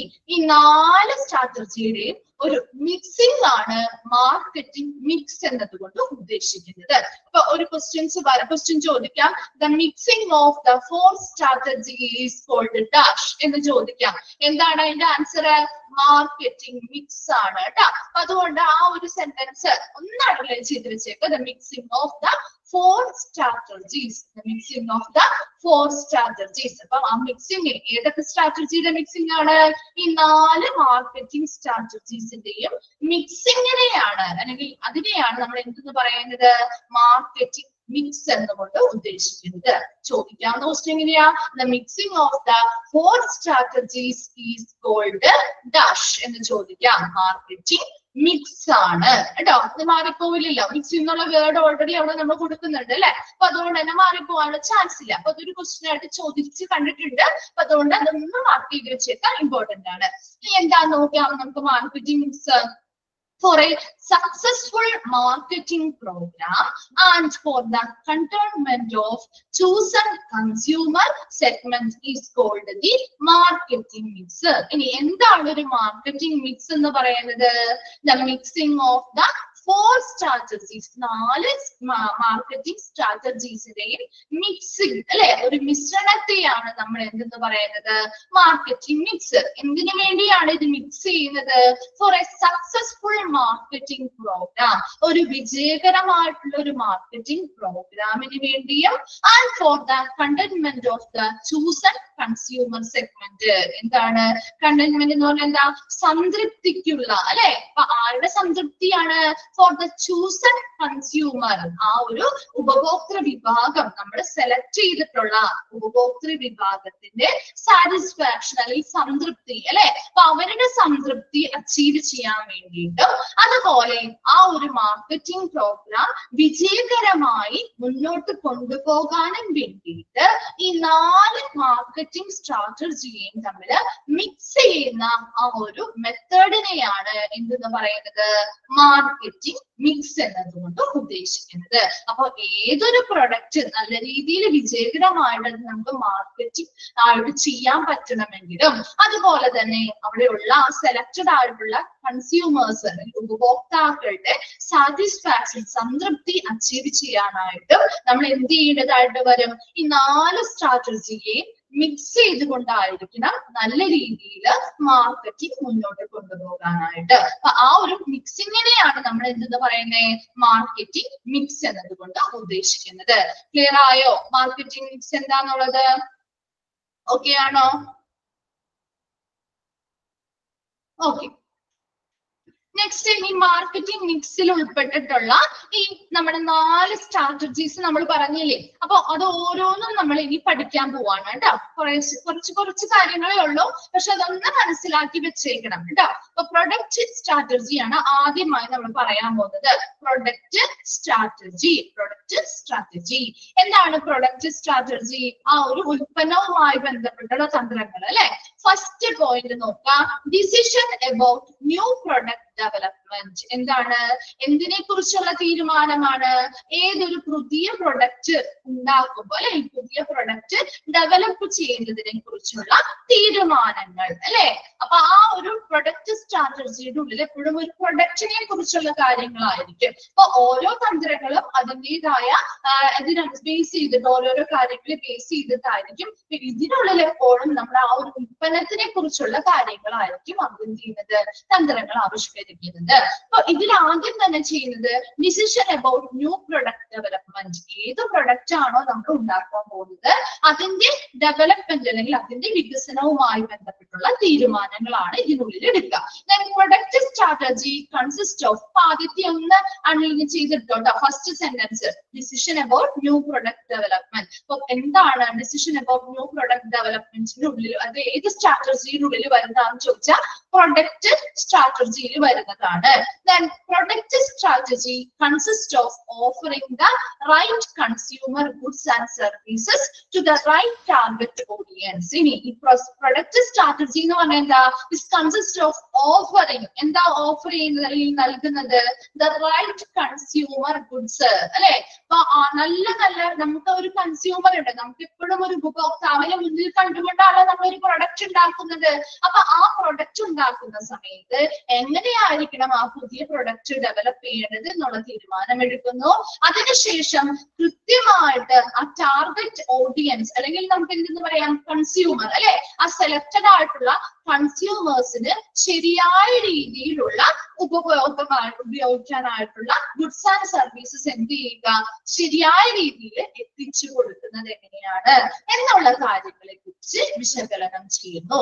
Product strategy consist of offering the right consumer goods and services to the right target audience. കൃത്യമായ അല്ലെങ്കിൽ ശരിയായ consumers അല്ലെങ്കിൽ ഉപഭോക്താക്കൾക്ക് ശരിയായ goods and services, ശരിയായ കച്ചവട വസ്തുക്കളും സേവനങ്ങളും ഓഫർ ചെയ്യുന്നതിനെയാണ് പ്രൊഡക്റ്റ് സ്ട്രാറ്റജി എന്നതുകൊണ്ട് ഉദ്ദേശിക്കുന്നത്. Product strategy consist of quality. ഇനി എന്തൊക്കെയാണ് ഈ ഒരു പ്രൊഡക്റ്റുമായി ബന്ധപ്പെട്ട് വേണ്ടത്? ക്വാളിറ്റി വേണം അല്ലെ, ഗുണമേന്മ ഉണ്ടായിരിക്കണം. ന്യൂ പ്രൊഡക്റ്റ്, ഒരു പുതിയ പ്രൊഡക്റ്റ് ആണെങ്കിൽ അതിനെ ഡെവലപ്പ് ചെയ്യണം, അല്ലെങ്കിൽ അത് ഏതാണെന്നുള്ളതിന്റെ ഐഡിയ ജനറേറ്റ് ചെയ്യണം. ദെൻ അത് ഉണ്ടാക്കി കഴിഞ്ഞാൽ അതിന് എന്ത് ചെയ്യണം, പാക്ക് ചെയ്യണം. അതുപോലെ ഡിസൈനിങ് കൊടുക്കണം അല്ലെ.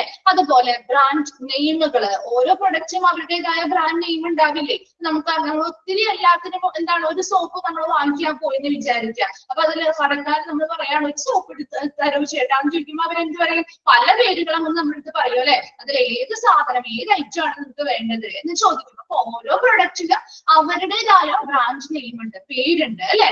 ആ റിസർച്ചുകൾ കണ്ടക്ട് ചെയ്യണം. ഇനി ഇത് എങ്ങനെ നമ്മുടെ വിപണിയിലേക്ക് എത്തുന്നതുമായി ബന്ധപ്പെട്ട ഗവേഷണങ്ങൾ നടത്തണം. അതുപോലെ developments, വികസനങ്ങളും നടത്തേണ്ടതായിട്ടുണ്ട്. Then the aim of product strategy, ഇനി ആ ഒരു aim of product strategy എന്തൊക്കെയാ വരുന്നത്? Is to evolve products that will meet buyers expectation. ഇനി ഒരു പ്രൊഡക്റ്റ് സ്ട്രാറ്റജിയുടെ പ്രധാന എയിം അല്ലെങ്കിൽ ലക്ഷ്യം എന്ന് പറയുന്നത് is to evolve products. എന്താണ്? ഡെവലപ്പ് ചെയ്യുക, പ്രൊഡക്ട്സ് ഡെവലപ്പ് ചെയ്യുക. എങ്ങനെയുള്ള പ്രൊഡക്ട്സ് ആണ് ഡെവലപ്പ് ചെയ്യേണ്ടത്? that will meet buyers expectation. എന്താണ്?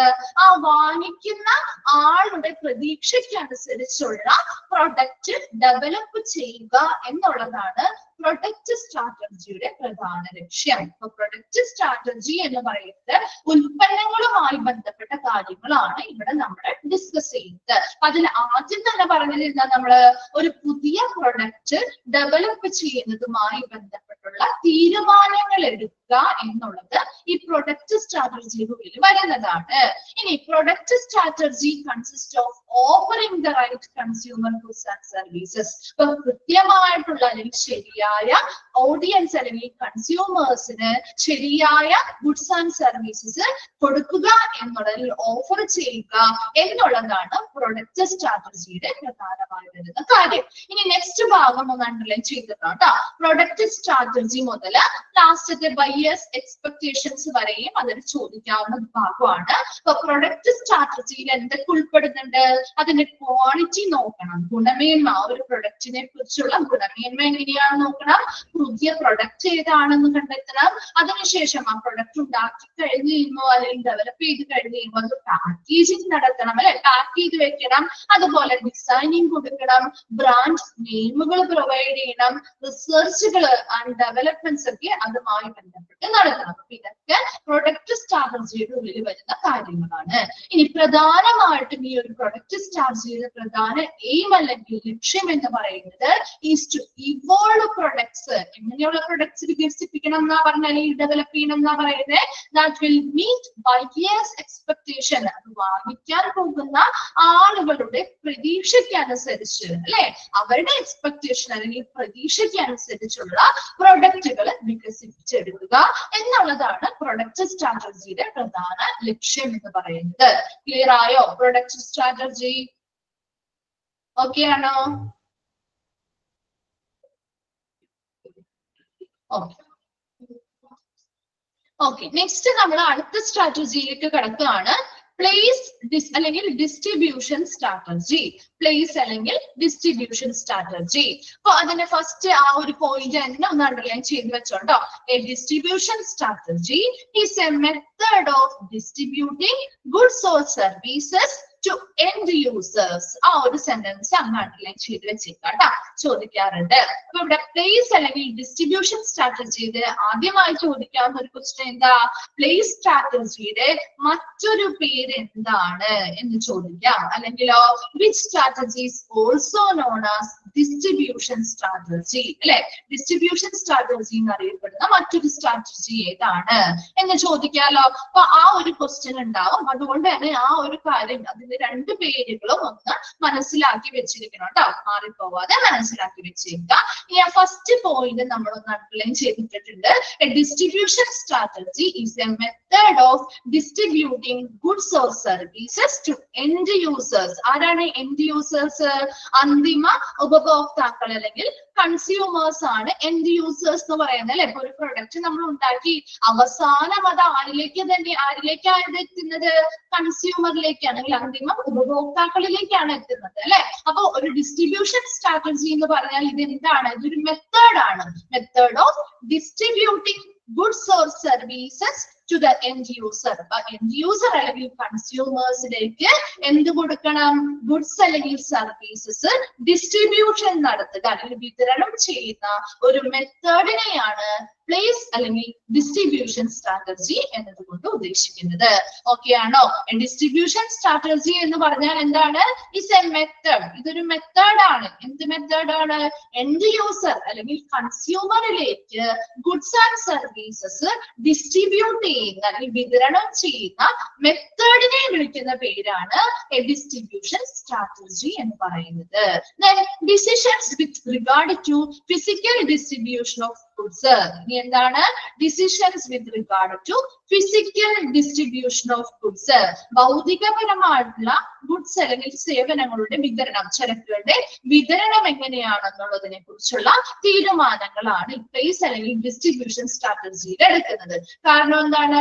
അത് കൺസ്യൂമറിലേക്ക് നമ്മൾ ഒരു പ്രൊഡക്റ്റ് ഉണ്ടാക്കി വെച്ചത് കൊണ്ട് മാത്രം കാര്യമായില്ലല്ലോ. ആ പ്രൊഡക്റ്റ് ഉപഭോക്താക്കളിലേക്ക് എത്തണം. അപ്പൊ അതിനു വേണ്ടി ആ ഉപഭോക്താക്കളിലേക്ക് ഏതൊക്കെ രീതിയിലൂടെ ഫിസിക്കലി ഭൗതികപരമായിട്ട് എന്തൊക്കെ രീതിയിലൂടെ നമുക്ക് ആ ഗുഡ്സ് ഇവരിലേക്ക് എത്തിക്കാൻ പറ്റും, എങ്ങനെ വിതരണം ചെയ്യാൻ പറ്റും എന്നതിനെ കുറിച്ചുള്ള തീരുമാനങ്ങളാണ് ഈ ഒരു സ്ട്രാറ്റജിയുടെ ഉള്ളിൽ നമ്മൾ ചെയ്യുന്നത്. Then right goods at the right time at the right place. ഇനി എങ്ങനെയായിരിക്കാം ശരിയായ ഉപഭോഗ വസ്തുക്കള് ശരിയായ സമയത്തും ശരിയായ സ്ഥലത്തും എത്തിക്കുക എന്നുള്ളതാണ്. Then next പറയുന്നതാണ് സെലക്ഷൻ ഓഫ് മാർക്കറ്റിംഗ് ചാനൽസ്. എന്താണ് ഒരു മാർക്കറ്റിംഗ് ചാനൽ എന്ന് പറയുന്നത്?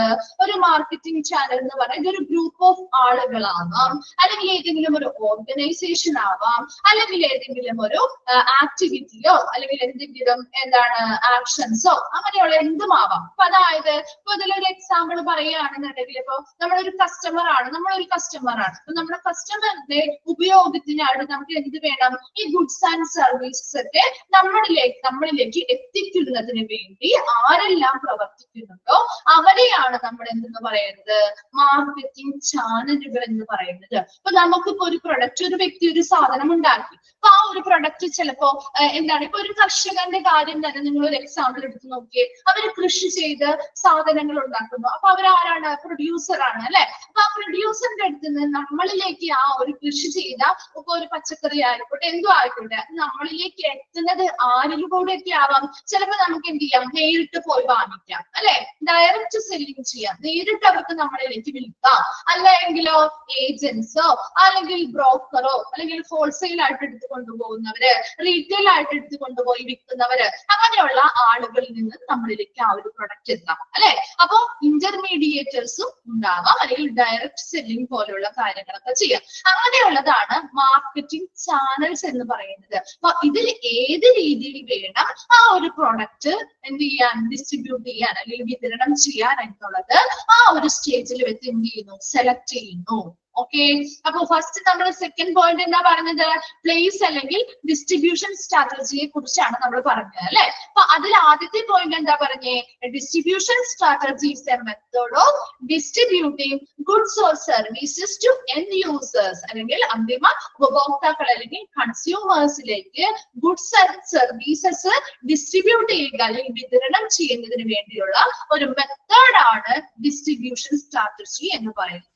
ഇനി ഈ ഡിസ്ട്രിബ്യൂഷൻ സ്ട്രാറ്റജിയുടെ ഉള്ളില് ഏത് രീതിയിൽ ഇങ്ങനെയുള്ള കച്ചവട സാധനങ്ങൾ അല്ലെങ്കിൽ ഗുഡ്സ് ആളുകളിലേക്ക് അല്ലെങ്കിൽ കൺസ്യൂമേഴ്സിലേക്ക് എത്തിക്കാം അല്ലെ? ഫിസിക്കൽ ഡിസ്ട്രിബ്യൂഷൻ, ഭൗതിക സൗകര്യങ്ങളിലൂടെ എങ്ങനെ ഭൗതികപരമായിട്ട് അത് നമ്മുടെ ആളുകളിലേക്ക് എത്തിക്കാം എന്നതിനെ കുറിച്ചുള്ള തീരുമാനവും ഇതിനുള്ളിലാണ് എടുക്കുന്നത്.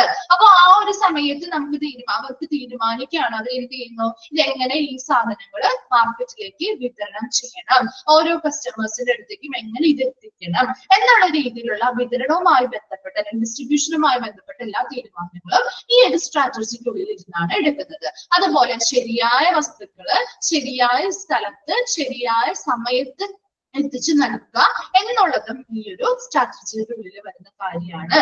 ഇനി നെക്സ്റ്റ് പറയുന്നത് എന്താ? Selection of marketing channel. ഒരു പ്രൊഡക്റ്റ് ഉണ്ടാക്കി ആ ഒരു പ്രൊഡക്റ്റ് ഈ കസ്റ്റമേഴ്സിന്റെ അല്ലെങ്കിൽ കൺസ്യൂമേഴ്സിന്റെ അടുത്ത് എത്തുന്നത് വരെ അവരതിലേക്ക് എത്തുന്നതിന് വേണ്ടിയിട്ട് ആരിലൂടെ നമുക്ക് അവരിലേക്ക് എത്തിക്കാം. അപ്പൊ ചിലപ്പോൾ അതൊരു ഇന്റർമീഡിയേറ്റർ ആവാം, ചിലപ്പോൾ എന്താണ് ഹോൾസെയിൽ ആയിട്ട് വാങ്ങിക്കൊണ്ടുവന്ന് അല്ലെങ്കിൽ റീറ്റെയിൽ ആയിട്ട് എടുത്തുകൊണ്ടുവന്ന് നമുക്ക് വിൽക്കുന്ന ഒരു പലചരക്ക് അല്ലെങ്കിൽ പച്ചക്കറി വിൽക്കുന്ന ഒരു വ്യക്തിയാവാം അല്ലെ? അപ്പൊ നമ്മുടെ കടക്കാരിൽ നിന്നല്ലേ നമ്മൾ ആ സാധനം വാങ്ങുന്നത്.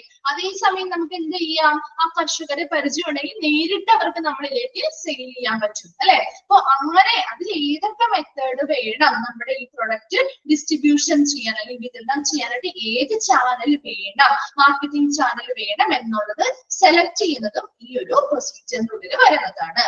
ഓക്കെ ആണോ? പ്ലേസ് അല്ലെങ്കിൽ ഡിസ്ട്രിബ്യൂഷൻ സ്ട്രാറ്റജി ക്ലിയർ ആയോ? ക്ലിയർ ആണോ?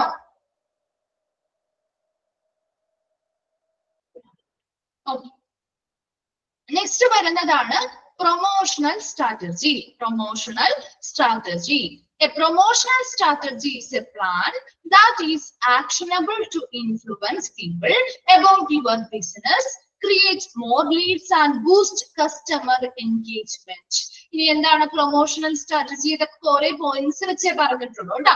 പ്രൊമോഷണൽ സ്ട്രാറ്റജിയിൽ വരുമ്പോ എന്താണ്, അവിടെ ആ ഒരു പ്രൊമോഷൻ ആണ് അല്ലെ, ആ ഒരു പ്രചരിപ്പിക്കുകയാണ്. നമ്മൾ ആ ഒരു പ്രൊഡക്റ്റ് ഉണ്ടാക്കിയിട്ടുണ്ട്, അപ്പൊ അത് ആളുകളിലേക്ക് എത്തിക്കണം. അതിനുവേണ്ടി അത് ആളുകളെ കൂടുതലായിട്ട് അട്രാക്ട് ചെയ്യണം. അപ്പൊ നമ്മുടെ ബിസിനസ് എന്താണ് അല്ലെ, ഇപ്പൊ യുവർ ബിസിനസ്, നമ്മുടെ ബിസിനസ് എന്താണ്, അതിലേക്ക് കൂടുതൽ ആളുകളെ ഇൻഫ്ലുവൻസ് പീപ്പിൾ എന്നാ പറയുന്നത്. എന്താണ്? സ്വാധീനിക്കുക. അതിലേക്ക് കൂടുതൽ ആളുകളെ ഇൻഫ്ലുവൻസ് ചെയ്യുക അല്ലെങ്കിൽ സ്വാധീനിക്കുന്നതിന് വേണ്ടിയാവാം. അതുപോലെ ക്രിയേറ്റ് മോർ ലീഡ്സ്, കൂടുതൽ സെയിൽ ഉണ്ടാക്കുന്നതിന് വേണ്ടിയാവാം. ആൻഡ് ബൂസ്റ്റ് കസ്റ്റമർ എൻഗേജ്മെന്റ്, എന്താണ്?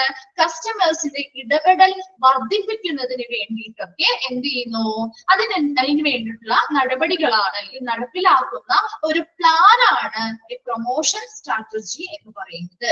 A promotion strategy is A plan that is actionable to influence people about your business. നമ്മുടെ ബിസിനസ് എന്താണ് അല്ലെ, നാം നടത്തുന്ന ആ ഒരു ബിസിനസ് അല്ലെങ്കിൽ എന്താണ്, അതിനെ കുറിച്ച് അതില് ആളുകൾ എന്ത് ചെയ്യുക, കൂടുതൽ സ്വാധീനിക്കുക. അപ്പൊ നമ്മൾ എന്തൊരു പ്രൊഡക്റ്റ് ഉണ്ടാക്കിയാലും നമ്മള് പ്രൊമോഷൻസ് കൊടുക്കും അല്ലെ, ഇപ്പൊ പെയ്ഡ് ആയിട്ടുള്ള അഡ്വർടൈസ്മെന്റ്സോ സോഷ്യൽ മീഡിയാസ് വഴിയോ അപ്പൊ അങ്ങനെയുള്ള കാര്യങ്ങൾ വരുമ്പോ എന്താണ്, നമ്മുടെ ബിസിനസ് കൂടുതൽ ആളുകളിലേക്ക് അറിയപ്പെടുകയും അതുവഴി കൂടുതൽ ആളുകളെ നമുക്ക് ആ ഒരു ബിസിനസ്സിലേക്ക് സ്വാധീനിക്കാൻ അല്ലെ, ആ ഒരു പ്രൊഡക്റ്റ് വാങ്ങുന്നതുമായി ബന്ധപ്പെട്ട് അവരെ സ്വാധീനിക്കാൻ അല്ലെങ്കിൽ ഇൻഫ്ലുവൻസ് ചെയ്യാനായിട്ട് പറ്റും. അതുപോലെ ക്രിയേറ്റ് മോർ ലീഡ്സ്, അപ്പൊ ഇതിലൂടെ നമുക്ക് എന്ത് ചെയ്യാൻ പറ്റും, കൂടുതൽ സെയിലും കാര്യങ്ങളും ഉണ്ടാക്കാൻ പറ്റും അല്ലെ. ആൻഡ് ബൂസ്റ്റ് കസ്റ്റമർ എൻഗേജ്മെന്റ്, കൂടുതൽ ഉപഭോക്താക്കള് ഈ ഒരു പ്രൊഡക്റ്റുമായി ബന്ധപ്പെട്ട് നമ്മുടെ ബിസിനസ്സിൽ എന്ത് ചെയ്യും, ഇടപെടലുകൾ ഉണ്ടാവും അല്ലെങ്കിൽ അത് വർദ്ധിക്കും, ഇടപെടലുകൾ വർദ്ധിക്കും. അപ്പൊ ഇങ്ങനെയുള്ള കാര്യങ്ങളൊക്കെ നടപ്പിലാക്കുന്നതിന് വേണ്ടിയിട്ടുള്ള ഒരു പ്ലാൻ ആണ് പ്രൊമോഷൻ സ്ട്രാറ്റജി എന്നത് ഉദ്ദേശിക്കുന്നത്. ക്ലിയർ ആയോ? പ്രൊമോഷൻ സ്ട്രാറ്റജി എപ്പോഴും സിമ്പിൾ ആയിട്ട് നിങ്ങൾ ചിന്തിച്ചാൽ മതി. നമ്മൾ സോഷ്യൽ മീഡിയ വഴിയോ അല്ലെങ്കിൽ മറ്റെന്തെങ്കിലും മീഡിയാസിലൂടെ നമ്മൾ എന്ത് ചെയ്യുന്നു, അഡ്വർടൈസ്മെന്റ്സിലൂടെ ഒക്കെ നമ്മുടെ ഒരു പ്രൊഡക്റ്റ് നമ്മൾ വിപണിയിലേക്ക് എത്തിക്കുന്നതുമായി ബന്ധപ്പെട്ടുള്ള പ്രൊമോഷൻസ് കൊടുക്കും അല്ലെ. അപ്പൊ ആ പ്രൊമോഷൻസ് കാണുമ്പോൾ നമ്മുടെ ബിസിനസ് എന്താണോ അത് മറ്റുള്ളവർ കാണുമ്പോൾ അവർ എന്ത് ചെയ്യുന്നു, അവരെ ഈ ഒരു പ്രൊമോഷൻ കാണുന്ന സമയത്ത് അവർ അട്രാക്ട് ചെയ്യും അല്ലെ. അങ്ങനെ അട്രാക്ട് ചെയ്ത് അവർ അതിൽ സ്വാധീനിച്ച് നമ്മൾ ആ ഒരു പ്രൊഡക്റ്റ് വാങ്ങുകയും അതിലൂടെ നമ്മുടെ എന്താണ് സെയിൽസ് കൂട്ടാനും അതുപോലെ കസ്റ്റമേഴ്സിന് കൂടുതലായിട്ട് നമ്മുടെ ആ ഒരു പ്രൊഡക്റ്റിലേക്ക് എന്താണ് അവരുടെ ആ ഒരു ഇടപെടല് വളർത്താനും അല്ലെങ്കിൽ വർദ്ധിപ്പിക്കാനും ഒക്കെ സാധിക്കുന്നതിന് വേണ്ടി അല്ലെങ്കിൽ ഇതൊക്കെ നടപ്പിലാക്കുന്നതിന് വേണ്ടി നമ്മൾ ചെയ്യുന്ന ഒരു പ്ലാൻ ആണ് പ്രൊമോഷൻ സ്ട്രാറ്റജി എന്ന് പറയുന്നത്. ഓക്കെ ആണോ? പ്രൊമോഷണൽ സ്ട്രാറ്റജി ക്ലിയർ ആണോ? ക്ലിയർ ആണോ? നിങ്ങളൊന്ന് റെസ്പോണ്ട് ചെയ്യട്ടോ, എന്നാലേ മനസ്സിലാവുള്ളൂ. നമുക്ക് മനസ്സിലായോ, നിങ്ങൾക്ക് ക്ലിയർ ആണോ എന്നുള്ളത് കേട്ടോ. ലാസ്റ്റ് വൺ ആണ് പ്രൈസിങ് സ്ട്രാറ്റജി. പ്രൈസിങ് അല്ലെ, വില നിർണ്ണയിക്കുകയാണ് ഇവിടെ ചെയ്യുന്നത് അല്ലെ. അപ്പൊ എന്താണ് പ്രൈസിങ് സ്ട്രാറ്റജിയിൽ പറയുന്നത് നോക്കി, deals with modes of setting prices which should be both justifiable and competitive and bringing profit. ഇനി ഇവിടെ പ്രൈസിംഗ് സ്ട്രാറ്റജിയിൽ എന്താ പറയുന്നത്, deals with modes of setting price, price set ചെയ്യുന്ന രീതിയാണ് പ്രൈസിംഗ് സ്ട്രാറ്റജിയിൽ പറയുന്നത്. which should be both justifiable. എന്താണ് justifiable? ന്യായമായ ഒരു വിലയായിരിക്കണം അല്ലെ. ഒത്തിരി വില നമ്മൾ കൂട്ടിക്കിട്ടാൽ ആരെങ്കിലും വാങ്ങിക്കോ? ഇല്ല. അപ്പൊ ന്യായമായിട്ടുള്ള ഒരു വിലയായിരിക്കണം. അതുപോലെ തന്നെ competitive and bringing profit. Competitive അല്ലെങ്കിൽ മത്സരാധിഷ്ഠിതമായിട്ടുള്ള, ഇപ്പൊ നമ്മുടെ ആ ഒരു മാർക്കറ്റിംഗ് ഫീൽഡില് ഇതിനോടനുബന്ധിച്ചുള്ള മറ്റെന്തെങ്കിലും പ്രൊഡക്ട്സുകളൊക്കെ ഉണ്ടാവും അല്ലെ. അപ്പൊ അതുമായി താരതമ്യം ചെയ്യുമ്പോൾ ഒരു മത്സരാധിഷ്ഠിതമായിട്ടുള്ള ഒരു വിലയും ഒരു ന്യായമായിട്ടുള്ള ഒരു വിലയും ആയിരിക്കണം ആ ഒരു പ്രൊഡക്റ്റിന് നമ്മൾ കൊടുക്കേണ്ടത്. ആ ബ്രിങ്ങിങ് പ്രോഫിറ്റ്, ഇനി കൊടുക്കുന്ന വില എന്ത് ചെയ്യാൻ പാടില്ല, ഒത്തിരി നഷ്ടത്തിലേക്ക് പോവാനും പാടില്ല. നമുക്ക് പ്രോഫിറ്റ് അല്ലെങ്കിൽ ലാഭം ഉണ്ടാക്കുന്ന രീതിയിൽ അല്ലെ, ലാഭം കൊണ്ടുവരുന്ന രീതിയിലുള്ളൊരു വില കൂടിയായിരിക്കണം സെറ്റ് ചെയ്യേണ്ടത്. അപ്പൊ പ്രൈസിംഗ് സ്ട്രാറ്റജിയിൽ എപ്പോഴും നമ്മുടെ ആ പ്രൊഡക്റ്റിന് വേണ്ടിയിട്ടുള്ള ഒരു വില സെറ്റ് ചെയ്യാണ് ചെയ്യുന്നത്, പ്രൈസ് സെറ്റ് ചെയ്യാണ്. അപ്പൊ അതിലെപ്പോഴും ജസ്റ്റിഫയബിൾ ആയിരിക്കണം അല്ലെ, ന്യായമായിട്ടുള്ള ഒരു വിലയായിരിക്കണം. അതുപോലെ തന്നെ കോമ്പറ്റീറ്റീവ് ആയിട്ടുള്ള മറ്റ് പ്രൊഡക്ട്സുകളെ അപേക്ഷിച്ച് നോക്കുമ്പോൾ നമുക്ക് എന്താ ഒരു മത്സരിക്കാവുന്ന രീതിയിൽ, അല്ലെങ്കിൽ ചിലപ്പോൾ കുറച്ച് പൈസ അല്ലെങ്കിൽ ഓഫറുകളൊക്കെ നമ്മൾ ഇട്ട് കൊടുക്കും അല്ലെ. അപ്പൊ അങ്ങനെയുള്ള രീതിയിൽ ഒരു മത്സരാധിഷ്ഠിതമായിട്ടുള്ള ഒരു വിലയായിരിക്കണം. അതുപോലെ നമുക്ക് ലാഭം കൊണ്ടുവരുന്ന രീതിയിലുള്ള ഒരു പ്രൈസും കൂടി ആയിരിക്കണം ആ പ്രൊഡക്റ്റിന് സെറ്റ് ചെയ്ത് വെക്കേണ്ടത്. ആ ഒരു രീതിയെ പറയുന്ന പേരാണ് പ്രൈസിംഗ് സ്ട്രാറ്റജി എന്ന് പറയുന്നത്. ക്ലിയർ ആയോ? നമുക്ക് 4 മാർക്കറ്റിംഗ് സ്ട്രാറ്റജിയെ കുറിച്ചാണ് നമ്മൾ പറഞ്ഞത്. ജസ്റ്റ് ഒന്ന് വേഗം പറഞ്ഞു പോവാം കേട്ടോ. പ്രൊഡക്റ്റ് സ്ട്രാറ്റജിയിൽ എന്താ പറഞ്ഞേ? ആ ഒരു പ്രൊഡക്റ്റ് നിങ്ങൾ മനസ്സിലാക്കേണ്ട കാര്യം എന്ന് പറഞ്ഞാൽ, നമ്മളിപ്പോ ഒരു നിങ്ങളൊന്ന് മൈൻഡിൽ എന്ത് ചെയ്യുക, അതൊന്ന് ഇമാജിൻ ചെയ്യുക. നമ്മൾ വീട്ടിലൊരു സാധനം ഉണ്ടാക്കി, അല്ലെങ്കിൽ ഒരു പ്രൊഡക്റ്റ് നമ്മൾ സ്വന്തമായിട്ട് ഉണ്ടാക്കി. ഇപ്പൊ ഹോസ്പിറ്റലിനെ വെച്ച് നിങ്ങൾ ചിന്തിക്കേണ്ട, അതൊരു പ്രൊഡക്റ്റിനെ വെച്ച് ചിന്തിക്കും. ഏതെങ്കിലും ഒരു പ്രൊഡക്റ്റ് നമ്മൾ ഉണ്ടാക്കി, ആ ഒരു പ്രൊഡക്റ്റ് ഉണ്ടാക്കി കഴിയണമെങ്കിൽ ആ ഒരു പ്രൊഡക്റ്റിനെ കുറിച്ചുള്ള കാര്യങ്ങൾ നമ്മൾ കുറെ ചെയ്യാനുണ്ട് അല്ലെ. അപ്പൊ ആദ്യം നമ്മുടെ പ്രൊഡക്റ്റ് സ്ട്രാറ്റജിയിൽ വരുമ്പോൾ നമ്മൾ എന്ത് പ്രൊഡക്റ്റ് ആണോ നമ്മൾ ഉണ്ടാക്കാൻ ഉദ്ദേശിക്കുന്നത് അതിനെ കുറിച്ചുള്ള തീരുമാനങ്ങൾ എടുക്കുകയാണ് ചെയ്യുന്നത്. അതെങ്ങനെ വികസിപ്പിച്ചെടുക്കണം, അതുപോലെ അതെങ്ങനെ നല്ല കസ്റ്റമേഴ്സിലേക്ക് നല്ല രീതിയിൽ അതെങ്ങനെ എത്തിക്കണം, അതുപോലെ അതിനുള്ളിൽ ഒത്തിരി കാര്യങ്ങൾ വരുന്നുണ്ട് അല്ലെ. അതിന്റെ ഗുണമേന്മ നോക്കണം, ആ പുതിയ പ്രൊഡക്റ്റ് ഉണ്ടാക്കിയെടുക്കണം, അത് പാക്ക് ചെയ്യണം, അത് ഡിസൈൻ ചെയ്യണം, അതുപോലെ അത് ബ്രാൻഡ് നെയിമുകൾ കൊടുക്കണം, അതുപോലെ അതുമായി ബന്ധപ്പെട്ട റിസർച്ചുകൾ ഡെവലപ്മെന്റ്സ് ഒക്കെ നടപ്പിലാക്കണം. അപ്പൊ ഇതിലൂടെ എല്ലാത്തിലൂടെയും കടന്നു പോയാലാണ് നമുക്ക് നല്ലൊരു പ്രൊഡക്റ്റ് ഉണ്ടാക്കിയെടുക്കാൻ പറ്റുള്ളൂ. അങ്ങനെ ഒരു പ്രൊഡക്റ്റ് ഉണ്ടാക്കിയെടുത്ത് കഴിഞ്ഞാൽ എന്ത് ചെയ്യണം? ഉണ്ടാക്കുന്ന സമയത്ത് തന്നെ നമ്മുടെ കസ്റ്റമർ ആരാണോ നമ്മുടെ ഐറ്റം വാങ്ങാൻ പോകുന്നത് അവരുടെ ആ ബയ്യറിന്റെ എക്സ്പെക്ടേഷൻ അല്ലെങ്കിൽ പ്രതീക്ഷയ്ക്ക് അനുസരിച്ചുള്ള പ്രൊഡക്ട്സ് ആയിരിക്കണം ഡെവലപ്പ് ചെയ്യേണ്ടത്. ഇത്രയും കാര്യങ്ങളാണ് പ്രൊഡക്റ്റ് സ്ട്രാറ്റജിയിൽ നമ്മൾ പറയുന്നത്. നെക്സ്റ്റ് പ്ലേസ് അല്ലെങ്കിൽ ഡിസ്ട്രിബ്യൂഷൻ സ്ട്രാറ്റജിയിൽ വരുമ്പോൾ എന്താണ്?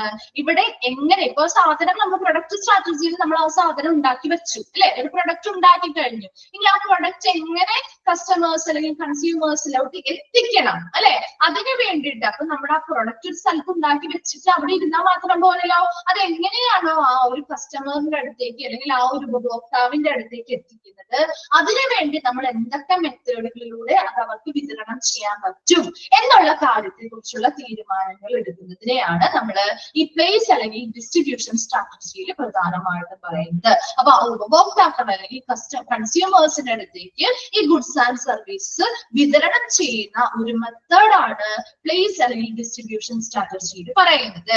അപ്പൊ എങ്ങനെ നമ്മൾ ആ ഒരു കസ്റ്റമറിന്റെ അടുത്തേക്ക് ഈ ഐറ്റംസ് എത്തിക്കാം എന്നുള്ള തീരുമാനങ്ങൾ, ഏതൊക്കെ വഴിയിലൂടെ നമുക്ക് എത്തിക്കാം, ഇനി മറ്റാരെന്തെങ്കിലും കോൺട്രാക്ട് എടുത്തു കൊടുത്തുകൊണ്ട് അല്ലെങ്കിൽ മറ്റു ചിലപ്പോ ഇന്റർമീഡിയറ്റ് ആയിട്ട് ആളുകൾ നിൽക്കും അല്ലെ, അപ്പൊ അങ്ങനെയുള്ള അവർ വഴി എത്തിക്കണോ അല്ലെങ്കിൽ നേരിട്ട് കസ്റ്റമേഴ്സിലോട്ട് എത്തിക്കണോ എന്നുള്ള രീതിയിലുള്ള ഏത് മാർക്കറ്റിംഗ് ചാനലാണ് വേണ്ടത് എന്നുള്ളത് കൂടി ഈ ഒരു സമയത്താണ് നമ്മൾ എന്ത് ചെയ്യുന്നത്, സെലക്ട് ചെയ്യുന്നത്. അതുപോലെ ശരിയായ സമയത്തും ശരിയായ സ്ഥലത്തും എന്ത് ചെയ്യണം, ഈ ശരിയായ സാധനങ്ങൾ എത്തിക്കണം. അല്ലെങ്കിൽ എന്ത് പറ്റും, കംപ്ലൈന്റ്സ് വരും അല്ലെ, അപ്പൊ അത് നമ്മുടെ ബിസിനസിനെ ബാധിക്കും. അപ്പൊ അതുകൊണ്ട് തന്നെ എപ്പോഴും ശരിയായ സ്ഥലത്തും ശരിയായ സമയത്തും ശരിയായ സാധനങ്ങൾ എത്തിച്ചു കൊടുക്കുക എന്നത് കൂടി ഈ ഒരു സ്ട്രാറ്റജിയുടെ വരുന്ന കാര്യമാണ്.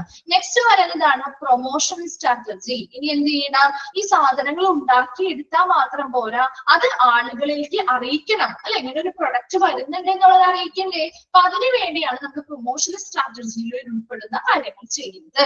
അതായത് എന്താ, ഒരു പ്രൊഡക്റ്റ് നമ്മൾ ഉണ്ടാക്കി, ആ പ്രൊഡക്റ്റ് നമ്മുടെ ബിസിനസ് എന്തായിക്കോട്ടെ ആ ബിസിനസിനെ കുറിച്ച് ആളുകളിലേക്ക് എത്തിക്കുകയും അതുവഴി ആളുകളെ ഈ ഒരു ബിസിനസ്സിലേക്ക് സ്വാധീനിക്കുകയും കൂടുതൽ ആളുകൾ നമ്മുടെ ആ ഒരു ബിസിനസ്സിൽ എൻഗേജ്മെന്റ് അല്ലെങ്കിൽ എൻഗേജ്ഡ് ആവണം, ഇടപെടലുകൾ നടത്തണം, അതുവഴി നമ്മുടെ സെയില് കൂട്ടണം അല്ലെ. അപ്പൊ നമ്മുടെ സെയില് കൂട്ടി നമ്മുടെ ആ ഒരു പ്രോഫിറ്റ് വർദ്ധിപ്പിക്കുക എന്നുള്ളതിന് വേണ്ടി നടപ്പിലാക്കുന്ന എല്ലാ പ്ലാനുകളും ഈ പ്രൊമോഷണൽ സ്ട്രാറ്റജിയിൽ വരുന്നതാണ്.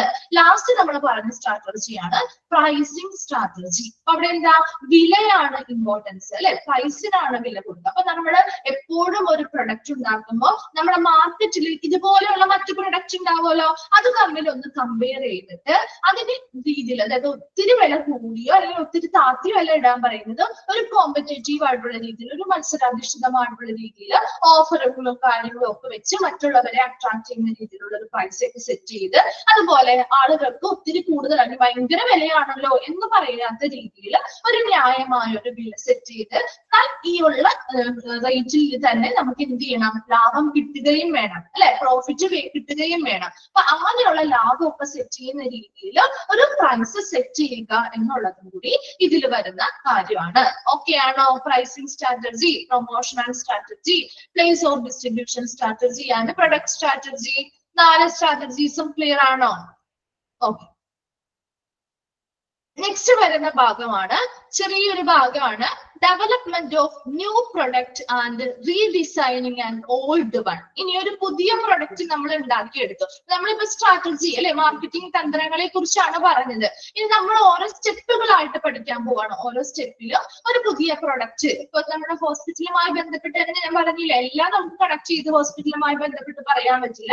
അപ്പൊ ഹോസ്പിറ്റൽ സേവനമാവാം, അല്ലെങ്കിൽ മറ്റുള്ള ബിസിനസ് പരമായിട്ടുള്ള എന്തെങ്കിലും ഒരു പ്രൊഡക്റ്റ് ആവാം. അത് നമ്മൾ ഡെവലപ്പ് ചെയ്യുന്ന സമയത്ത്, ഒരു പുതിയ പ്രൊഡക്റ്റ് ഡെവലപ്പ് ചെയ്യുമ്പോൾ എന്തൊക്കെ സ്റ്റെപ്പുകളിലൂടെ കടന്നു പോകണം, അല്ലെങ്കിൽ ഓൾറെഡി ഉണ്ടായിരുന്ന ഒരു പഴയത് എന്ത് ചെയ്യണം, പുനർരൂപകൽപ്പന ചെയ്യുന്ന സമയത്ത്, റീഡിസൈനിങ് ചെയ്യുന്ന സമയത്ത്. ഇതിനൊരു എക്സാമ്പിൾ നമ്മൾ പഠിച്ചു, കൊക്കോകോളയുടെ കേസ് നമ്മൾ എക്സാമ്പിൾ ആയിട്ട് പഠിച്ചില്ലേ. അപ്പൊ അവരെന്ത് ചെയ്തു, അവർക്ക് ചില ചെറിയ ചെറിയ കംപ്ലൈന്റ്സും കാര്യങ്ങളൊക്കെ വന്നപ്പോൾ അവരത് എന്ത് ചെയ്തു, രൂപകരണം ചെയ്തു, അല്ലെ. അപ്പൊ ആ ബോട്ടിലുകൾ തന്നെ മാറ്റി, ബോട്ടിലിന്റെ ഷേപ്പ് മാറ്റുകയും അതിന്റെ ഡിസൈനിങ് മാറ്റി, അതിലുള്ള കണ്ടന്റ് മാറ്റി, അല്ലെ, ക്വാളിറ്റിയിൽ വ്യത്യാസം വരുത്തി, അങ്ങനെയുള്ള പോലെ കാര്യങ്ങൾ നടത്തി എന്ത് ചെയ്യുന്നു, അത് പുതിയൊരു പ്രൊഡക്റ്റ് ആയിട്ട് പിന്നെയും ആ ഒരു മാർക്കറ്റിലേക്ക്, വിപണിയിലേക്ക് ലോഞ്ച് ചെയ്തു. അപ്പൊ അങ്ങനെയുള്ള കാര്യങ്ങൾ ഒരു പുതിയ പ്രൊഡക്റ്റ് ഉണ്ടാക്കുന്നതുമായി ബന്ധപ്പെട്ടാവും, അല്ലെങ്കിൽ ഓൾറെഡി ഉണ്ടായിരുന്ന ഓൾഡ് വൺ എന്ത് ചെയ്യുന്നു, റീഡിസൈനിങ് ചെയ്യുന്നു, പുനർരൂപകൽപ്പന ചെയ്യുന്നതുമായി ബന്ധപ്പെട്ട്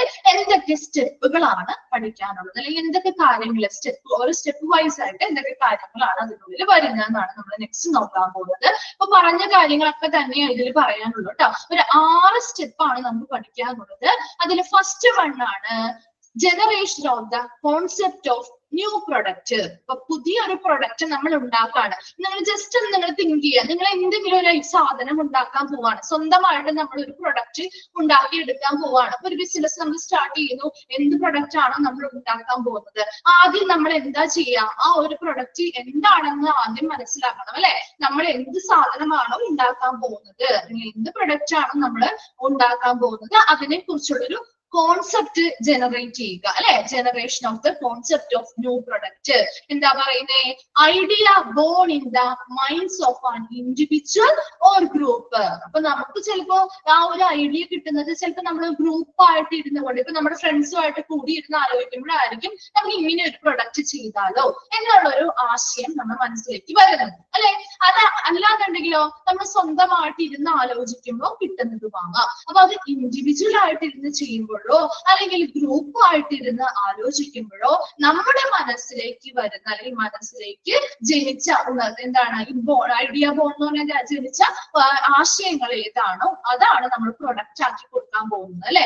അപ്പൊ ആ ഒരു ആശയം ആദ്യം ജനറേറ്റ് ചെയ്തെടുക്കുക എന്നുള്ളതാണ്. ഏത് പ്രൊഡക്റ്റ് ആണോ നമ്മൾ ഉണ്ടാക്കാൻ പോകുന്നത് അതിനെ കുറിച്ചുള്ള ഒരു ആശയം ചിലപ്പോ ഒരു ഇൻഡിവിജ്വലിന്റെ മൈൻഡിൽ നിന്ന് വന്നതാവാം, അല്ലെങ്കിൽ ഒരു ഗ്രൂപ്പായിട്ടിരുന്ന് ഒരു ഗ്രൂപ്പിൽ ഒരു ഡിസ്കഷനിലൂടെ നമുക്ക് കിട്ടിയതാണ് ഒരു പ്രൊഡക്റ്റ് ആവാം. അതിനെ കുറിച്ചുള്ള ഒരു ആശയം ആദ്യം ഉണ്ടാക്കിയെടുക്കുക, ഏത് പ്രൊഡക്റ്റ് ആയിരിക്കണം എന്നുള്ളത് ഉണ്ടാക്കിയെടുക്കുക എന്നുള്ളതാണ് ആദ്യത്തെ സ്റ്റെപ്പ് പറയുന്നത്. സെക്കൻഡ് വൺ ആണ് സ്ക്രീനിങ്. എന്താണ് സ്ക്രീനിങ് ചെയ്യേണ്ടത്? സൂക്ഷ്മമായിട്ട് സൂക്ഷ്മമായിട്ട് പരിശോധനകളൊക്കെ നടത്തി നമ്മൾ എന്ത് ചെയ്യുന്നു, കുറച്ച് കാര്യങ്ങൾ അനലൈസ് ചെയ്യാണ് ചെയ്യുന്നത്. അതിൽ സ്ക്രീനിങ്ങിൽ വരുന്ന ഒരു ആദ്യത്തെ 2 പോയിന്റ്സ് നോക്കിയേ. Ideas that meet up with company objectives and promise good sales are taken into consideration. ഇനി നെക്സ്റ്റ് വരുന്ന ഇഫ് നോട്ട് റിമൂവ്ഡ് എന്ന് പറയുന്നത് ജസ്റ്റ് വെട്ടിയിട്ടേക്കോ കേട്ടോ. അത് നമുക്ക് ആവശ്യമുള്ള ഒരു പോയിന്റ് അല്ല, അത് മറ്റെവിടെ നിന്നോ മിസ്റ്റേക്ക് ആയിട്ട് വന്നിരിക്കുന്നതാണ് കേട്ടോ. ഇഫ് നോട്ട് റിമൂവ്ഡ് നോക്കി, ideas that meet up with company objectives. എങ്ങനെയുള്ള ഐഡിയാസ് ആയിരിക്കണം? അപ്പൊ ആദ്യത്തെ സ്റ്റെപ്പിൽ നമ്മൾ പറഞ്ഞില്ല, ഐഡിയ ജനറേറ്റ് ചെയ്തെടുത്തു അല്ലെ, ആശയം വികസിപ്പിച്ചെടുത്തു. അതിനുശേഷം ആ ആശയം എങ്ങനെയുള്ളതാണെന്ന് ചെക്ക് ചെയ്യണം. That meet up with company objectives. ഇപ്പൊ നമ്മളൊരു കമ്പനിക്ക് വേണ്ടിയാണ് ഒരു പ്രൊഡക്റ്റ് ഉണ്ടാക്കുന്നത്, അല്ലെങ്കിൽ ഇപ്പൊ നമുക്ക് വേണ്ടിയാണെങ്കിലും നമ്മുടെ ലക്ഷ്യങ്ങൾ അനുസരിച്ച്, അല്ലെങ്കിൽ ആ ഒരു കമ്പനിയുടെ ലക്ഷ്യങ്ങള് അല്ലെ, കമ്പനിയുടെ ലക്ഷ്യങ്ങൾക്ക് അനുസരിച്ചുള്ളവയാണോ?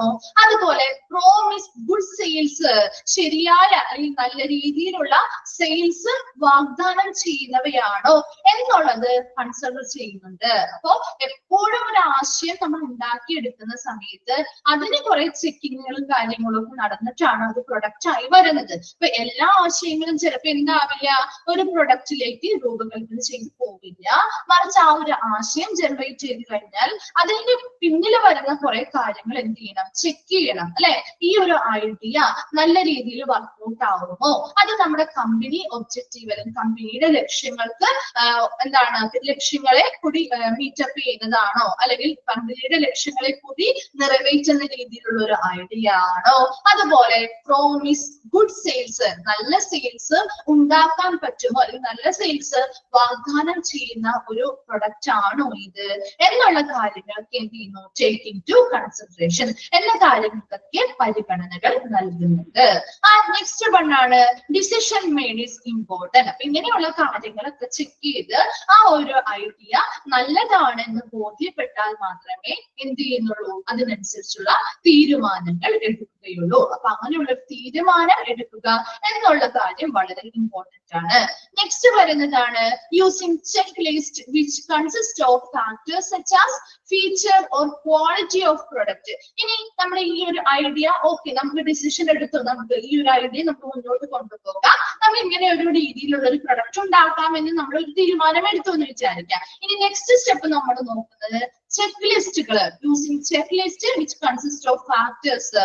അതായത് ഒരു ചെക്ക് ലിസ്റ്റ് ഉണ്ടാവും, എന്തൊക്കെ കാര്യങ്ങളാണ്, അതിൽ കുറച്ച് കാര്യങ്ങൾ ഉൾപ്പെടുത്തിയിട്ടുള്ള ഒരു ചെക്ക് ലിസ്റ്റ്. ചെക്ക് ലിസ്റ്റ് എന്ന് പറഞ്ഞാൽ എന്താണെന്ന് അറിയോ, നമ്മുടെ ഓരോ ഇപ്പൊ ഒരു പ്രൊഡക്റ്റ് ആണല്ലോ, ആ പ്രൊഡക്റ്റുമായി ബന്ധപ്പെട്ട് വരുന്ന കുറെ ഘടകങ്ങൾ അടങ്ങിയിട്ടുള്ള ഒരു ചെക്ക് ലിസ്റ്റ് ആണ്. അപ്പൊ ആ ഒരു ചെക്ക് ലിസ്റ്റിൽ പറയുന്ന കാര്യങ്ങളെല്ലാം ഈ പ്രൊഡക്റ്റ് വഴി നമുക്ക് സാറ്റിസ്ഫൈഡബിൾ ആണോ, അപ്പൊ അതിൽ പറയുന്ന ഇപ്പൊ ഈ ഒരു പ്രൊഡക്റ്റുമായി ബന്ധപ്പെട്ടുള്ള ചെക്ക് ലിസ്റ്റിൽ എന്തൊക്കെ ഫാക്ടേഴ്സ് ആണെന്ന് നോക്കാം, ക്ലിയർ ആവും. Features or quality of product or services. ഒരു പ്രൊഡക്റ്റ് നമ്മൾ ഉണ്ടാക്കാൻ പോകുമ്പോൾ അതിന്റെ ക്വാളിറ്റി അല്ലെങ്കിൽ അതിന്റെ ഫീച്ചേഴ്സ് അത് കൃത്യമായിട്ട് ആ ഒരു പ്രൊഡക്റ്റുമായി ബന്ധപ്പെട്ട് നല്ല ഗുണമേന്മയിൽ നമുക്ക് കൊടുക്കാൻ പറ്റുമോ, അല്ലെങ്കിൽ അവിടെ അതുമായി ബന്ധപ്പെട്ട് വരുന്ന സർവീസ് ആവാം. അപ്പൊ സർവീസ് ആണെങ്കിലും അല്ലെങ്കിൽ സേവനമാണെങ്കിലും നല്ല മികച്ച രീതിയിൽ ആളുകളിലേക്ക് എത്തിക്കാൻ പറ്റുമോ എന്നുള്ള കാര്യം നമ്മൾ ചെക്ക് ലിസ്റ്റിലൂടെ കണ്ടെത്തുന്നു. രണ്ടാമതായിട്ട് പറയുന്നത് availability of raw materials or personal. ഇനി നമ്മളൊരു ഐഡിയ ഉണ്ടാക്കി അതിന് വേണ്ടതായിട്ടുള്ള സാധനങ്ങൾ നമ്മുടെ മാർക്കറ്റിൽ ലഭ്യമല്ല എങ്കിൽ, റോ മെറ്റീരിയൽസ് പറഞ്ഞാൽ ആ പ്രൊഡക്റ്റ് ഉണ്ടാക്കാനായിട്ട് വേണ്ട ബേസിക് ആയിട്ടുള്ള സാധനങ്ങളെല്ലാം അല്ലെ, അപ്പൊ അതെല്ലാം അവൈലബിൾ അല്ല എങ്കിൽ നമുക്ക് ആ ഒരു പ്രൊഡക്റ്റിന് ഐഡിയ വെച്ചുകൊണ്ടിരുന്നൊരു കാര്യമുണ്ടോ? അപ്പൊ അതുകൊണ്ട് തന്നെ ഏത് ഐഡിയ ആണെങ്കിലും അതിനനുസരിച്ചുള്ള റോ മെറ്റീരിയൽസ് അല്ലെങ്കിൽ ബേസിക് ആയിട്ടുള്ള സാധനങ്ങൾ ഉണ്ടാക്കാനുള്ള ബേസിക് സാധനങ്ങൾ നമുക്ക് അവൈലബിൾ ആണോ എന്ന് നോക്കണം. അതുപോലെ പേഴ്സണൽസ്, അത് ഉണ്ടാക്കാനായിട്ട് ആ പ്രൊഡക്റ്റ് നിർമ്മിക്കാനായിട്ട് അതിനനുസരിച്ചുള്ള സ്റ്റാഫ് അല്ലെങ്കിൽ ജീവനക്കാർ അവൈലബിൾ ആണോ എന്ന് നോക്കണം. ആ കമ്പനി സ്റ്റെബിലിറ്റി, എന്താണ് കമ്പനിയുടെ കഴിവ് എത്രത്തോളം ഉണ്ട് എന്നത് കൂടി മനസ്സിലാക്കണം. അപ്പൊ ഇങ്ങനെയുള്ള കാര്യങ്ങളൊക്കെ ചെക്ക് ചെയ്യുന്നതിന് വേണ്ടിയാണ് ചെക്ക് ലിസ്റ്റ് കൊടുത്തിരിക്കുന്നത്. അപ്പൊ ഇതിൽ ഏതെങ്കിലും ഒരെണ്ണം എന്ത് ചെയ്യാണ്, നമുക്ക് സ്യൂട്ടബിൾ അല്ല എന്ന് തോന്നുകയാണെങ്കിൽ നമുക്ക് ആ ഒരു ഐഡിയ ഒന്നുകൂടി എന്ത് ചെയ്ത് വരും, പരിശോധനയ്ക്ക് വിധേയമാക്കേണ്ടതായിട്ട് വരും. അതേസമയം ബാക്കിയുള്ള നമ്മളൊരു ഐഡിയ കൊടുത്തു, ആ ഐഡിയക്ക് അനുസരിച്ച് ഈ കാര്യങ്ങളൊക്കെ ഓക്കെയാണ്, നമുക്ക് ഇതിന്റെ എല്ലാ സാധനങ്ങൾ അവൈലബിൾ ആണ്, അതിനുള്ള ജോലിക്കാർ അവൈലബിൾ ആണ്, ആ കമ്പനി അതിന് കഴിവുള്ളതാണ്, അതുപോലെ നല്ല ക്വാളിറ്റിയിൽ നമുക്ക് ആ പ്രൊഡക്റ്റും സർവീസും ഒക്കെ കൊടുക്കാൻ പറ്റും എന്നുള്ള രീതിയിലുള്ള കാര്യങ്ങൾ ആ ഐഡിയയുമായി ബന്ധപ്പെട്ട് ഓക്കെ ആണെന്നുണ്ടെങ്കിൽ നമുക്ക് എന്ത് ചെയ്യാം, ബാക്കി കാര്യങ്ങളിലേക്ക് കടക്കാം. നെക്സ്റ്റ് വരുന്നത് ഫെസിലിറ്റീസ് റിക്വയർഡ്. എന്തൊക്കെ സൗകര്യങ്ങളാണ് അല്ലെ ആവശ്യമായിട്ട് വരുന്നത്? ഒരു പ്രൊഡക്റ്റ് ഉണ്ടാക്കുന്നതിന് വേണ്ടി ഒത്തിരി സൗകര്യങ്ങൾ ആവശ്യമായിട്ട് വരുമല്ലോ. അതാണ് infrastructure for sale and distribution. അപ്പൊ അടിസ്ഥാനപരമായിട്ടുള്ള സൗകര്യങ്ങള് ഈ ഒരു പ്രൊഡക്റ്റ് ഉണ്ടാക്കുന്നതിന് വേണ്ടിയും അത് സെയിൽ ചെയ്യാനും ഡിസ്ട്രിബ്യൂഷന് വേണ്ടി അടിസ്ഥാന സൗകര്യങ്ങളെല്ലാം നമുക്ക് ലഭ്യമാണോ എന്നുള്ള കാര്യം കൂടി രണ്ടാമത് ഈ സ്ക്രീനിങ് ടെസ്റ്റിൽ എന്ത് ചെയ്യുന്നുണ്ട്, ചെക്ക് ചെയ്യുന്നുണ്ട്. ഇപ്പൊ രണ്ട് കാര്യങ്ങളാണ് നമ്മുടെ സ്റ്റെപ്പാണ് പറഞ്ഞത്. ഫസ്റ്റ് വൺ എന്താ, generation of the concept of new product. ഒരു പുതിയ പ്രൊഡക്റ്റ് ഉണ്ടാക്കുമ്പോൾ അതിന്റെ ഐഡിയ എങ്ങനെയായിരിക്കണം? ചിലപ്പോൾ ഒരു വ്യക്തിയിൽ നിന്ന് വരുന്ന ആശയമായിരിക്കാം, അല്ലെങ്കിൽ ചിലപ്പോൾ ഒരു ഗ്രൂപ്പായിരുന്നു കൊണ്ട് നമ്മൾ എടുക്കുന്ന ഒരു ആശയമായിരിക്കാം. അപ്പൊ ഐഡിയ ആദ്യം വികസിപ്പിക്കുക, അതിനുശേഷം ആ ഐഡിയ വെച്ചിട്ട് സ്ക്രീനിങ്ങുകൾ ചെയ്യുക. അത് ആ ഒരു കമ്പനിയുടെ ലക്ഷ്യത്തിനനുസരിച്ചും അല്ലെങ്കിൽ കമ്പനിക്ക് നല്ല രീതിയിലുള്ള സെയിൽസ് വാഗ്ദാനം ചെയ്യുന്ന രീതിയിലുള്ള അല്ലെങ്കിൽ നിറവേറ്റുന്ന രീതിയിലുള്ള ഒരു ഐഡിയ ആണോ എന്നുള്ളത് ഉറപ്പുവരുത്തുകയും അതിന് ആദ്യം പ്രാധാന്യം നൽകി കൊടുക്കുകയും ചെയ്യുക. അതുപോലെ അത് ഐഡിയാസിനനുസരിച്ച് ശരിയായ ഒരു ഡിസിഷൻ അല്ലെങ്കിൽ തീരുമാനങ്ങൾ എടുക്കുക.